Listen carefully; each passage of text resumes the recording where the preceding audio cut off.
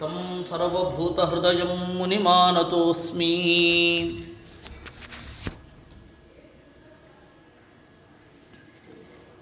दृप्तास्ते रुक्मिणं प्रोचुः बलमक्षैर्विनिर्जय अनक्षज्ञो बलो राजन् अपि तद्व्यसनी महान्।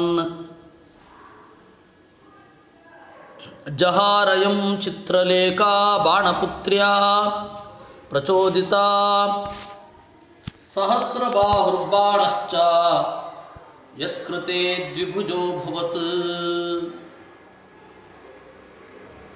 ಅನಿರುದ್ಧ ಪ್ರದ್ಯುಮ್ನನ ಮಗ. ಆ ಪ್ರದ್ಯುಮ್ನನ ಮಗ ಅನಿರುದ್ಧ ಏನಿದ್ದಾನೆ ಅವನು ಬಾಣನ ಮಗಳು ಉಷೆಯನ್ನು ಮದುವೆಯಾದ. ತದನಂತರ ರುಗ್ಮಿಯ ಮಗ ಅವನನ್ನು ಮದುವೆಯಾದ. ರುಕ್ಮಿಣಿಯ ಮಗಳು ಒಬ್ಬಳು ಇದ್ಲು, ಚಾರುಮತಿ ಅಂತ, ಕೃಷ್ಣನ ಮಗಳು. ಅವಳನ್ನು ಮದುವೆಯಾಗಿದ್ದು ಕೃತವರ್ಮನ ಮಗ. ದೌಹಿತ್ರಾಯಾನುರುದ್ಧಾಯ ಪೌತ್ರೀಂ ರುಗ್ಮ್ಯ ದದಾಧರೇ ತಸ್ಮಿನ್ನಭ್ಯುದಯೇ ರಾಜನ್ ರುಕ್ಮಿಣೀ ರಾಮಕೇಶವೌ. ಆ ಚಿತ್ರಲೇಖ ಇವನನ್ನು ಹೇಗೆ ಮದುವೆ ಆದಳು ಅನಿರುದ್ಧನನ್ನು ಅಂತನ್ನೋದನ್ನು ವಿಸ್ತಾರವಾಗಿ ಹರಿವಂಶದಲ್ಲಿ ಹೇಳಿದ್ದಾರೆ. ಭಾಗವತದಲ್ಲಿ ಅದನ್ನು ವಿಸ್ತಾರವಾಗಿ ಹೇಳಲಿಲ್ಲ. ನಾವು ಅನಿರುದ್ಧನ ಉಷಾಪರಿಣಯವನ್ನು ನೋಡಬೇಕಾದ್ರೆ ವಿಸ್ತಾರವಾಗಿ ನಾವು ನೋಡಲಿಕ್ಕೆ ಅಲ್ಲಿ ನೋಡಬೇಕು. ಯಾಕೆ ಅಂತಂದರೆ ಪಾರಿಜಾತಹರಣದ ಪ್ರಸಂಗವನ್ನು ಭಾಗವತದಲ್ಲಿ ವಿಸ್ತಾರವಾಗಿ ಹೇಳಿದ್ದಾರೆ, ವಿಷ್ಣು ಪುರಾಣದಲ್ಲಿ ಮತ್ತು ಹರಿವಂಶದಲ್ಲಿ ಸಂಕ್ಷಿಪ್ತವಾಗಿ ನಿರೂಪಣೆ ಮಾಡಿದ್ದಾರೆ. ಈ ಎಲ್ಲ ಹಿನ್ನೆಲೆಯಲ್ಲಿ ನಾವೊಂದು ಕಥೆಯನ್ನು ಚಿಂತನೆ ಮಾಡಬೇಕಾಗತ್ತೆ. ಅದರಿಂದಾಗಿ ಇಲ್ಲಿ ಸಂಕ್ಷಿಪ್ತವಾಗಿ ಹೇಳಿಬಿಟ್ರು. ಚಿತ್ರಲೇಖೆಯನ್ನು ದಾಸಿಯಾಗಿಸಿಕೊಂಡ ಉಷಯ ಚಿತ್ರಲೇಖ ಅಂತನ್ನುವ ಹುಡುಗಿಯ ಸಹಾಯದಿಂದ ಅನಿರುದ್ಧನನ್ನು ಮದುವೆ ಆದಳು. ಇಷ್ಟೇ ಕಥೆಯನ್ನು ಹೇಳಿ ಮುಗಿಸಿದರು. ಅದನ್ನು ಸ್ವಲ್ಪ ವಿಸ್ತಾರವಾಗಿ ಹೇಳೋದಾದರೆ ಉಷೆ, ನಾನು ಅದರ ಸಾರಾಂಶವನ್ನು ಹೇಳೋದಾದರೆ, ಉಷಾ ಅಂತನ್ನುವವಳು ಬಾಣಾಸುರನ ಮಗಳು. ಅವಳೇನು ಮಾಡಿದ್ಲು, ಶಿವಪಾರ್ವತಿಯರನ್ನು ವಿಶೇಷವಾಗಿ ಆರಾಧನೆ ಮಾಡಿದಳು. ಶಿವಪಾರ್ವತಿಯರು ಮೈದೋರಿ ನಿನಗೆ ಒಳ್ಳೆಯ ಗಂಡ ಸಿಗ್ತಾನೆ ಅಂತ ಹೇಳಿದ್ರು. ಅವಳೇನು ಮಾಡಿದ್ಲು, ಶಿವಪಾರ್ವತಿಯರನ್ನು ನೋಡಿ ಎಂಥ ಜೋಡಿ ಅಂತ ಅಂದುಕೊಂಡ್ಲಂತೆ. ಅವಳ ಮನೋಭಾವ ಅವರಿಗೆ ಅರ್ಥ ಆಯಿತು. ಅದರಿಂದಾಗಿ ಅವರು ಹೇಳಿದ್ರು, ಆಯಿತು ನಿನಗೆ ಇಂಥದ್ದೇ ಒಬ್ಬ ಗಂಡ ಸಿಗ್ತಾನೆ ಅಂತ. ಅವಳಿಗೆ ಕನಸಿನಲ್ಲಿ ಅನಿರುದ್ಧ ಬಂದ. ಕನಸಿನಲ್ಲಿ ಬಂದವನನ್ನು ಹೇಗೆ ಡಿಫೈನ್ ಮಾಡೋದು?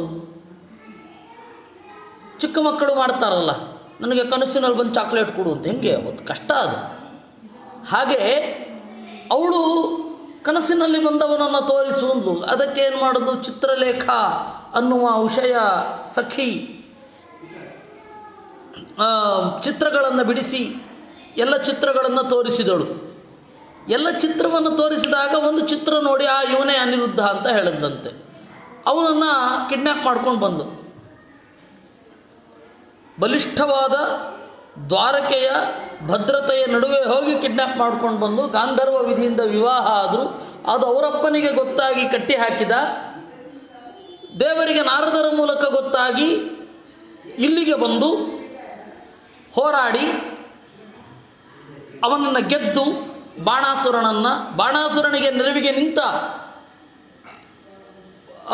ಸದಾಶಿವನನ್ನು ಗೆದ್ದು ಮದುವೆ ಅಂತನ್ನೋದು ಸಾಂಗವಾಗಿ ಸುಖ ಅಂತ ಆಯಿತು. ಇಷ್ಟು ಕಥೆಯನ್ನು ಇದರಲ್ಲಿ ಹೇಳಲಿಲ್ಲ, ಭಾಗವತದಲ್ಲಿ ಹೇಳಲಿಲ್ಲ, ಇಷ್ಟೇ ಸಂಕ್ಷಿಪ್ತವಾಗಿ ಹೇಳಿಬಿಟ್ರು. ಉಷೆಯನ್ನು ಮದುವೆಯಾದ. ಈ ಮದುವೆಯ ಸಂದರ್ಭದಲ್ಲಿ ಏನು ಆಗಿದ್ದು ಅಂತಂದರೆ, ಸಾಮಾನ್ಯವಾಗಿ ಮಗಳ ಮದುವೆ ಮಾಡಿ ಮಗಳನ್ನು ಕಳ್ಕೊಳ್ಳೋದು ಮಾತ್ರ ಅಲ್ಲ, ಇವನು 998 ಭುಜಗಳನ್ನು ಕಳ್ಕೊಂಡ. 2 ಭುಜ ಬಂತು ಅವನಿಗೆ.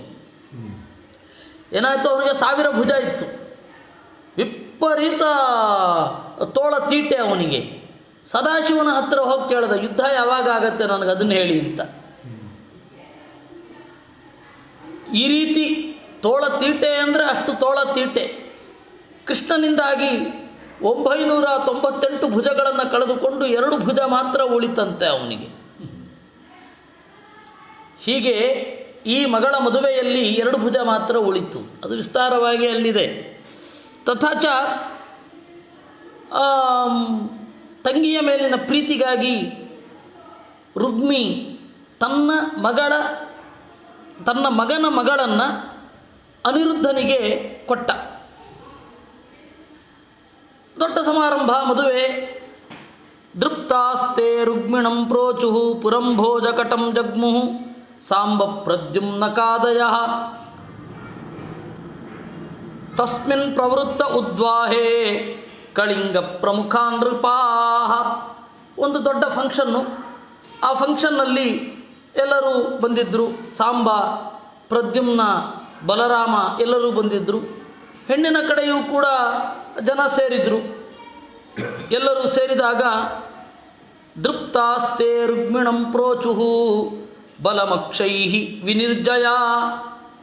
ಒಂದು ಜೂಜಾಡೋಣ. ಆ ಜೂಜಿನಲ್ಲಿ ಬಲರಾಮನನ್ನು ಸುಲಭವಾಗಿ ಸೋಲಿಸಬಹುದು. ಯಾಕೆ ಅಂದರೆ ಅನಕ್ಷಜ್ಞೋ ಬಲೋ ರಾಜನ್ ಅಪಿ ತದ್ವ್ಯಸನೀ ಮಹಾನ್. ಅವನಿಗೆ ಜೂಜಾಡಲಿಕ್ಕೆ ಬರಲ್ಲ ಬಲರಾಮನಿಗೆ, ಆದರೆ ಜೂಜಾಡುವ ಚಟ ಜೋರಿರುತ್ತೆ. ಅಂಥವನು ಅವನನ್ನು ಗೆಲ್ಲು ಅಂದ್ರಂತೆ. ಇತ್ಯುಕ್ತೋ ಬಲಮಾಹೂಯ ತೇನಾಕ್ಷೈ ರುಗ್ಮ್ಯ ದಿವ್ಯತಾ ಶತಂ ಸಹಸ್ರಮಯುತಂ ರಾಮಸ್ತತ್ರ ದದೇಪಣಂ. ಇದೇ ತರಹ ಪ್ರಾಬ್ಲಮ್ಮು ಬೇರೆ ಕಡೆಗೂ ಆಯಿತು. ಯಾರಿಗೆ? ಧರ್ಮರಾಜನಿಗೆ ಜೂಜಿನಲ್ಲಿ ಪರಿಣತಿ ಇರಲಿಲ್ಲ. ಅದು ಪರಿಣತಿ ಭಾಳ ಬೇಕು. ಜೂಜ್ ಆಡೋದು ಅಂತಂದರೆ ವಿಪರೀತ ಗಣಿತ ಅನ್ನೋದು ಬೇಕು. ನಿಮಗೆ ಆಶ್ಚರ್ಯ ಆಗುತ್ತೆ ಕೇಳಬೇಕಾದ್ರೆ. ಬಹಳ ಗಣಿತ ಬಂದರೆ ಮಾತ್ರ ಜೂಜಾಡಲಿಕ್ಕಾಗತ್ತೆ. ಯಾವುದೇ ಒಂದು ಸಂಗತಿಯ ಪರ್ಮ್ಯುಟೇಷನ್ ಕಾಂಬಿನೇಷನನ್ನು ನಾವು ರೂಪಿಸಬೇಕಾಗತ್ತೆ. ಒಂದು ಇದರ ಯುದ್ಧ ಆಗಿರಬಹುದು, ಕುದುರೆ ರೇಸ್ ಆಗಿರಬಹುದು, ಯಾವುದೇ ಆಗಲಿ ವಿಪರೀತ ಪರ್ಮ್ಯುಟೇಷನ್ ಕಾಂಬಿನೇಷನ್ನಿನ ಐಡಿಯಾ ಇರಬೇಕು. ಹಾಗಿದ್ದರೆ ಮಾತ್ರ ಗೆಲ್ಲಿಕ್ಕಾಗೋದು. ಯಾವುದೇ ಆಗಲಿ ಅದರ ಆಧಾರದ ಮೇಲೇ ಹೋಗೋದು. ಅದು ಷೇರುಪೇಟೆ ಎನ್ನುವ ಜೂಜು ಅಷ್ಟೇ. ಡೈಲಿ ಟ್ರೇಡಿಂಗ್ ಮಾಡಿದ್ರೆ ಅದರ ಪರ್ಫೆಕ್ಟ್ ಐಡಿಯಾ ಇರಬೇಕು, ಹೇಗೆ ಏನು ಅಂತ. ಅದರಿಂದಾಗಿ ಆ ಥರದ್ದು ಇರಬೇಕು. ಬಲರಾಮ ಆ ಥರದ್ದೇನೂ ಇಟ್ಕೊಂಡಿರಲಿಲ್ಲ. ಧರ್ಮರಾಜನಿಗೂ ಆ ಥರದ್ದೇನು ಬರ್ತಾ ಇರಲಿಲ್ಲ. ಆದರೆ ಅವರಿಗೆ ವಿಪರೀತ ಒಂದು ಜೂಜಿನ ಚಟ ಇತ್ತು. ಆ ಜೂಜಿನ ಚಟ ಇರೋದರಿಂದಾಗಿ ಶತಂ ಸಹಸ್ರಂ ಅಯುತಂ, 100ರಿಂದ ಶುರುವಾಗಿ 10,000 ನಾಣ್ಯದವರೆಗೆ ಪಣ ಇಟ್ಟನಂತೆ. ತಂತುರುಗ್ಮೆಜಯತ್ ತತ್ರ ಕಳಿಂಗ ಪ್ರಾಹ ಸದ್ಬಲಂ ದಂತಾನ್ ತಂದರಶಯನ್ಮುಚ್ಚೈ ನಾಮೃಷ್ಯತ್ತದ್ಧಲಾಯುಧ. ಅವಾಗ ರುಗ್ಮಿ ಗೆದ್ದ. ಕಳಿಂಗ ಅನ್ನುವವನು ಹಲ್ಲು ತೋರಿಸಿ ನಕ್ಕ ಅಂತೆ.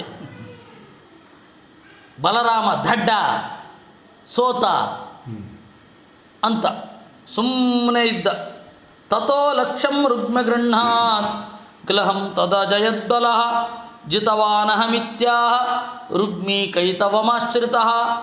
ಕಡೆಗೆ ನಾನು ಗೆದ್ದೇ ಗೆಲ್ತೇನೆ ಅನ್ನುವ ಓವರ್ ಕಾನ್ಫಿಡೆನ್ಸಿನಲ್ಲಿ ರುಗ್ಮಿ 1,00,000 ನಾಣ್ಯಗಳ ಪಣವನ್ನು ಇಟ್ಟ. ಆವಾಗ ಬಲರಾಮ ಗೆದ್ದುಬಿಟ್ಟ.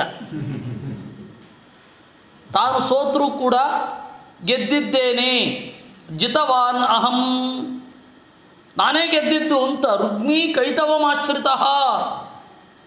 ರುಗ್ಮಿ ಏನು ಮಾಡಿದ? ನಾನೇ ಗೆದ್ದಿದ್ದು ಅಂತ ಹೇಳಿದ ಅಂತೆ.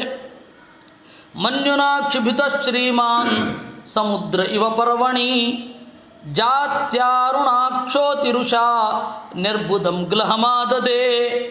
ಮನ್ಯುನಾಕ್ಷುಭಿತ, ಒಳಗಡೆ ಸಮುದ್ರದ ತೆರೆ ಉಕ್ಕಿ ಬಂದಂತೆ, ಸಿಟ್ಟು ಉಕ್ಕಿ ಬಂತಂತೆ ಅವನಿಗೆ.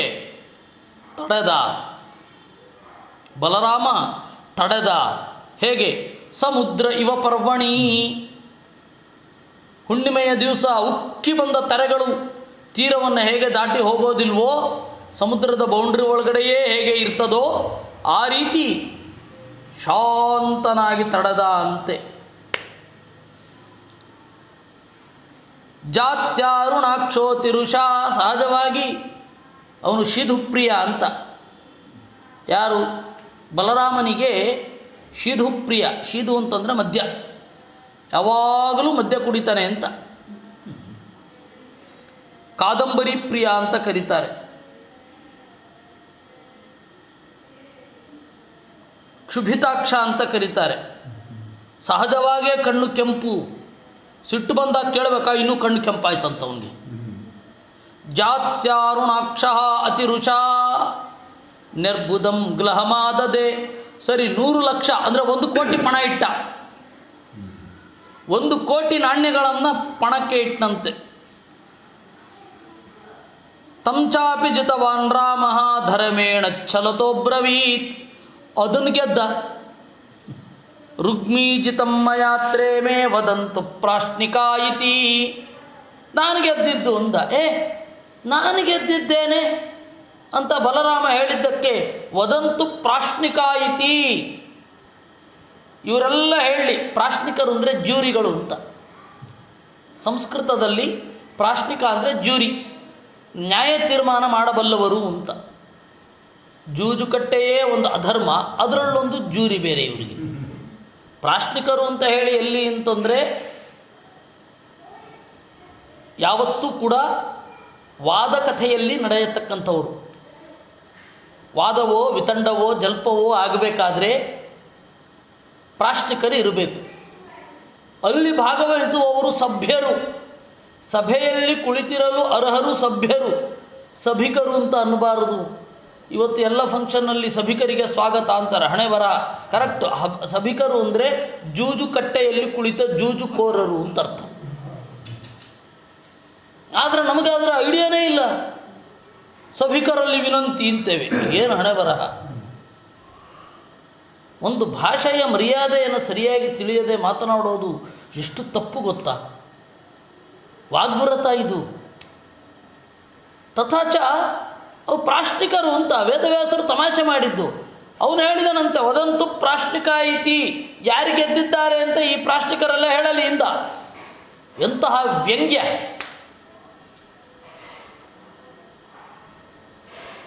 ತಥೇತ್ಯಾಹ ಕಳಿಂಗೋಪಿ ದಂತಾನ್ ಸಂದರ್ಶ್ಯ ಶೀರಿಣಃ. ಹೀ ಅಂತ ಹಲ್ಲು ಕಿರಿದ ನಕ್ಕ ಅಂತೆ ಕಳಿಂಗ. ಮತ್ತೆ ಹೇಳಿದ, ಹೌದು, ಈ ಕಾಡಾಡಿಗಳಿಗೆ ಎಲ್ಲಿಂದ ಬರಬೇಕು? ಆಟ ಆಡಲಿಕ್ಕೆ ಬರಬೇಕಲ್ವಾ? ಕಾಡಿನಲ್ಲಿ ದನ ಮೇಯಿಸ್ಕೊಂಡಿದ್ದವರಿಗೆ ಏನು ಆಟ ಬರುತ್ತೆ ಎಂದ. ಸುಮ್ಮನೆ ಇದ್ದ. ತತಃಕೋಪಪರೀತಾತ್ಮ ತೂಷ್ಣೀಮಾಸೀದ್ ಹಲಾಯುಧ. ಕೋಪಪರೀತಾತ್ಮ, ಮೈ ಇಡೀ ಸಿಟ್ಟು ವ್ಯಾಪಿಸಿತು. ಮೈ ಇಡೀ ಮುನಿಸು ಹರಡಿದ್ದರೂ ಕೂಡ ಸುಮ್ಮನೆ ಕುಳಿತ ಅಂತೆ ಬಲರಾಮ. ತಕ್ಕ ಸಮಯ ಬರಲಿ ಅಂತ. ತದಾ ಬ್ರವೀನ್ ನಭೋವಾಣಿ ಬಲೇನೈವ ಜಿತೋಗ್ಲಹ ಧರ್ಮತೋ ವಚನೇನೈವ ರುಗ್ಮಿ ವದತಿ ವೈ ಮೃಷಾ. ಆಗ ಅಶರೀರವಾಣಿ ಆಯಿತು. ಅಶರೀರ ಅಂತಂದರೆ ವಾಯುದೇವ ಅಂತ. ಮುಖ್ಯ ಪ್ರಾಣನ ಮಾತು ಕೇಳಿಸಿತಂತೆ, ಬಲರಾಮ ಗೆದ್ದಿದ್ದು ರುಗ್ಮಿ ಸುಳ್ಳು ಹೇಳ್ತಾ ಇದ್ದಾನೆ ಅಂತ. ತಾಮನಾದೃತ್ಯ ವೈದರ್ಭೋ ದುಷ್ಟರಾಜನ್ಯಚೋದಿತ ಸಂಕರ್ಷಣಂ ಪರಿಹಸನ್ ಬಭಾಷೆ ಕಾಲಚೋದಿತ. ಅವಾಗ ನೋಡಿದ ಅಕ್ಕಪಕ್ಕದಲ್ಲಿದ್ದವರೆಲ್ಲ ಕಣ್ಣು ಸನ್ನೆ ಮಾಡಿ ಮಾತಾಡು ಮಾತಾಡು ಅಂದರು ರುಗ್ಮಿಗೆ. ಆಗ ರುಗ್ಮಿ ಹೇಳಿದ, ಕಾಲಚೋರಿತ್ ನೈವಾಕ್ಷಕೋ ವಿದಾಯೂಯಂ ಗೋಪಾಲಾವನ ಗೋಚರಾ ಅಕ್ಷೈರ್ದಿವ್ಯಂತಿ ರಾಜಾನಃ ಬಾಣೈಶ್ಚನ ಭವಾದೃಶಾ. ನೈವಾಕ್ಷ ಕೋವಿದಾಯೂಯಂ, ನಿಮಗೆಲ್ಲರೂ ಬರಬೇಕು ಯೋಗ್ಯತೆ. ನೈವಾಕ್ಷ ಕೋವಿದಾಹ, ನಿಮಗೆ ಜೂಜಾಡ್ಲಿಕ್ಕೆ ಬರೋಲ್ಲ. ಗೋಪಾಲಾವನ ಗೋಚರ, ಕಾಡಿನಲ್ಲಿ ಗಿಡ ಮರಗಳ ನಡುವೆ ಸುತ್ತಾಡ್ತಾ ಇದ್ದವರು, ನಿಮಗೇನು ಬರಬೇಕು. ಅಕ್ಷೈರ್ ದಿವ್ಯಂತಿ ರಾಜಾನಃ ಬಾಣೈಶ್ಚ, ರಾಜರು ಬಾಣಗಳಿಂದ ಮತ್ತು ದಾಳಗಳಿಂದ ಆಟ ಆಡಬಲ್ಲರು. ಜೂಜು ಅಂತ ಹೇಳಿದರೆ ನಾವು ಪಗಡೆ ಅಂತ ಅಂದುಕೊಂಡಿದ್ದೇವೆ, ಹಾಗಿರಲಿಕ್ಕಿಲ್ಲ ಅದು. ಏಕೆಂದರೆ ಮಹಾಭಾರತದಲ್ಲೆಲ್ಲ ಆಗಬೇಕಾದ್ರೆ ಭಾಳ ವಿಚಿತ್ರವಾದ ವರ್ಣನೆ ಇದೆ. ಸಭಾಪರ್ವದಲ್ಲಿ ಒಂದು ದೊಡ್ಡ ಕ್ರಿಕೆಟ್ ಸ್ಟೇಡಿಯಂ ಇರೋ ಹಾಗೆ, ಅದಕ್ಕೆ ವೀಕ್ಷಕ ವಿವರಣಕಾರರು, ಅದರಲ್ಲಿ ಬಾಜಿ ಕಟ್ಟುವವರು ಮತ್ತು ಎಲ್ಲರೂ ನೋಡುವ ಹಾಗೆ, ಅದು ಬೇರೆ ಯಾವುದೋ ಸಮಥಿಂಗ್. ನಾವು ಇಲ್ಲಿ ಪಗಡೆ ಇದು ಏನು ಪಗಡೆ ಹಾಸಿಬಿಟ್ಟು ದಾಳ ಅಂತ ಪುಟ್ಟದು ಮಾಡ್ತೇವಲ್ಲ, ಆ ಥರ ಇರಲಿಕ್ಕಿಲ್ಲ ಅಂತ ಅನಿಸುತ್ತೆ. ಸಹಸ್ರ ಸ್ತಂಭ ಪರ್ಯಂತ ಯಾಕೆ ಆಗಿರಬೇಕು ಅಲ್ವೇ? 1000 ಕಂಬಗಳಿರುವ ದೊಡ್ಡ ಮನೆಯಂತೆ, ಮೇಲ್ಗಡೆ ಎಲ್ಲ ನೋಡಲಿಕ್ಕೆ ಅಟ್ಟಳಿಗೆಗಳಂತೆ, ಇದೆಲ್ಲ ಯಾಕೆ ಬೇಕು? ಅದರಿಂದಾಗಿ ಇಟ್ ವಾಸ್ ಸಮಥಿಂಗ್ ಡಿಫ್ರೆಂಟ್. ನಮಗೆ ಅದನ್ನು ವಾಪಸ್ ಹೋಗಿ ಅದನ್ನು ಅಸ್ಯೂಮ್ ಮಾಡಲಿಕ್ಕೆ ಆಗೋಲ್ಲ, ಆ ತರಹ ಇದೆ ಅದು. ಅದರಿಂದಾಗಿ ಸಂಕರ್ಷಣಂ ಅವನು ಹೇಳಿದ ಅಂತೆ, ಅಕ್ಷೈರ್ ದಿವ್ಯಂತಿ ರಾಜಾನಃ, ರಾಜರಿಗೆ, ಒಳ್ಳೆ ರಾಜರಿಗೆ ಜೂಜಾಡಲಿಕ್ಕೂ ಬರಬೇಕು, ಯುದ್ಧ ಮಾಡಲಿಕ್ಕೂ ಬರಬೇಕು, ನಿಮಗೆಲ್ಲ ಎಲ್ಲಿ ಬರುತ್ತೋ ಅಂದ. ರುಕ್ಮಿಣೈವ ಮಧಿಕ್ಷಿಪ್ತೋ ರಾಜಭಿಶ್ಚೋಪಹಾಸಿತಃ ಕ್ರುದ್ಧಸ್ತ್ವಷ್ಟಪದೇ ನೈನಂ ಜಘಾನೋದ್ವಾಹ ಪರ್ವಣಿ. ನಾನು ಯಾಕೆ ಇದನ್ನು ಹೇಳ್ತಾ ಇದ್ದೇನೆ ಅಂದರೆ, ಅವರು ಹೋಗಬೇಕಾದ್ರೆ 8 ಹೆಜ್ಜೆಗಳನ್ನು ಇಟ್ಕೊಂಡು ಹೊಡೆದ ಅಂತ ಉಂಟು. 8 ಹೆಜ್ಜೆ ಇಟ್ಕೊಂಡು ಹೋಗಬೇಕಾದ್ರೆ ಯಾವ ಪರಿ ಇರಬೇಕು? 8 ಹೆಜ್ಜೆ ದಾಪುಗಾಲಲ್ಲಿ ಅಂತ ಹೇಳಿದರೆ ಕನಿಷ್ಠ ಪಕ್ಷ ಒಂದು 5-6 ಅಡಿ ಇರಬಾರ್ದೆ? ಕನಿಷ್ಠ ಪಕ್ಷ ಅಷ್ಟಪದೇನೈವ 8 ಹೆಜ್ಜೆ ಇಟ್ಕೊಂಡೋಗಿ ಹೊಡೆದ ಅಂತೆ ಬಲರಾಮ. ಅಂದರೆ ಭಾಳ ದೂರ ಇರಬೇಕಲ್ವಾ? ಅಂದರೆ ಪಗಡೆ ಹಾಸು ಆಡ್ತಾ ಇರೋದಲ್ಲ, ಎಡಗಡೆ ಸಿಗ್ತಾನವನು, ಕೈಗೆ ಸಿಗ್ತಾನೆ ಅಲ್ವಾ, ಕೈಯೇ ಇಟಕಿನಲ್ಲಿ ಇರ್ತಾನಲ್ವಾ. ಅಷ್ಟಪದೇನೈವ 8 ಹೆಜ್ಜೆ ಇಡಬೇಕು. ಅದು ಬಲರಾಮನಂತ ಎತ್ತರ ಗಾತ್ರ ಇರುವ ವ್ಯಕ್ತಿ. ಅವಾಗಿನ ಕಾಲದಲ್ಲಿ ನಾರ್ಮಲ್ ಹೈಟು 6 ಫೀಟ್ ಇತ್ತು. ಅವನು 8 ಹೆಜ್ಜೆ ಇಟ್ಕೊಂಡು ಹೋಗಬೇಕಾದ್ರೆ ಇದ್ರ ದೂರ ಎಷ್ಟಿರಬೇಡ. ರುಕ್ಮಿ ಮತ್ತು ಬಲರಾಮ ಎದುರುಗಡೆ ಆಡ್ತಾ ಇದ್ರು ಅಂದರೆ ಆ ಆಟ ಗೊತ್ತಿಲ್ಲ, ಯಾವುದೋ ಒಂಥರ ಆಟ. ಜೂಜು ಅಂತಂದರೆ ಅದು ಎಲ್ಲ ಇಟ್ ಇಸ್ ಕಾಮನ್ ವರ್ಡ್. ಯಾವುದೇ ಹಣಕಟ್ಟಿ ಆಡಿದ್ರೆ ಅದು ಜೂಜು. ಕ್ರಿಕೆಟು ಹಣಕಟ್ಟಿ ಆಡಿದ್ರೆ ಜೂಜು, ಅಷ್ಟೇ ತಾನೆ. ಯಾವುದೂ ಜೂಜಾಗತ್ತೆ ಹಣಪ್ರವೇಶ ಮಾಡಿದಾಗ, ಯಾವುದೂ ಜೂಜಾಗುವಲ್ಲ ಹಣಪ್ರವೇಶ ಮಾಡದೇ ಇದ್ದಾಗ ಅಷ್ಟೇ. ಅದರಿಂದಾಗಿ ಜಘಾನ ಅಷ್ಟಪದೇನೈವ 8 ಹೆಜ್ಜೆ ಇಟ್ಕೊಂಡೋಗಿ ಹೊಡೆದ ಅಂತೆ. ಕಳಿಂಗ ರಾಜಂ ತರತ ಗೃಹೀತ್ವಾ ದಶಮೇ ಪದೇ ದಂತಾನಪಾತಯತ್ ಕ್ರುದ್ಧ ಯೋಹ ಸದ್ವಿವೃತೈರ್ದ್ವಿಜೈ. ಅಲ್ಲಿಂದ 10 ಹೆಜ್ಜೆ ಇಟ್ಕೊಂಡು ಹೋಗಿ ಕಳಿಂಗನಿಗೆ 2 ಬಾರಿಸಿದ, ಅಲ್ಲೆಲ್ಲ ಉದುರೋಯ್ತಂತೆ. ದಂತಾನ್ ಅಪಾತಯತ್ ಕ್ರುದ್ಧ ಅನ್ಯೇ ನಿರ್ಭಿಣ್ಣ ಬಾಹೂರು ಚಿರತೋ ರುಧಿರೋಕ್ಷಿತಾ ರಾಜಾನೋ ದುದ್ರುವೃರ್ಭೀತಾ ಬಲೇನ ಪರಿಘಾರ್ದಿತಾ. ಹೀಗೆ ಇನ್ನು ಕೆಲವರು ಅವನು ಬೀಸಿದ ಫೋರ್ಸಿಗೆ ಅಲ್ಲಿ ಇದ್ದ ಒಂದು ಕಂಬವನ್ನು ಕಿತ್ತು ಬೀಸಿದ ಅಂತೆ. ತಲೆ ಕೈ ಕಾಲು ಎಲ್ಲ ತುಂಡು ತುಂಡು, ಎಲ್ಲಿ ಬಿದ್ದಿದ್ವು ಅಂತಿಲ್ಲ. ಹೀಗೆ ಮದುವೆಯ ಮನೆ ಮಸಣವಾಯಿತು. ರಾಜಾನೋ ದುದ್ರುವೃರ್ಭೀತಾ ಎಲ್ಲ ಓಡಿದರಂತೆ. ನಿಹತೆ ರುಕ್ಮಿಣಿ ಸ್ಯಾಲೆ ನಾಬ್ರವೀತ್ ಸಾಧ್ವಸಾಧುವ ರುಕ್ಮಿಣೀ ಬಲಯೋ ರಾಜನ್ ಸ್ನೇಹಭಂಗ ಭಯಾಧರಿ. ಹೀಗೆ ನಿಹತೆ ರುಕ್ಮಿಣಿ ಸ್ಯಾಲೆ, ರುಕ್ಮಿ ಸತ್ತ ಮೇಲೆ ಕೃಷ್ಣ ಸುಮ್ಮನಾಗಿಬಿಟ್ಟ, ಏನೂ ಹೇಳಲಿಲ್ಲ. ಅಣ್ಣನಿಗೆ ಅಣ್ಣ ತಪ್ಪು ಅಂದರೆ ರುಕ್ಮಿಣಿ ಖುಷಿಯಾಗತ್ತೆ, ಆದರೆ ಬಲರಾಮ ಅವನ ಮೇಲೆ ಸಿಟ್ಟು ಮಾಡ್ಕೋತಾನೆ, ಪ್ರಸಂಗವನ್ನೇ ಅರಿಯದೆ ಮಾತನಾಡ್ತಾನಲ್ಲ ಅಂತ.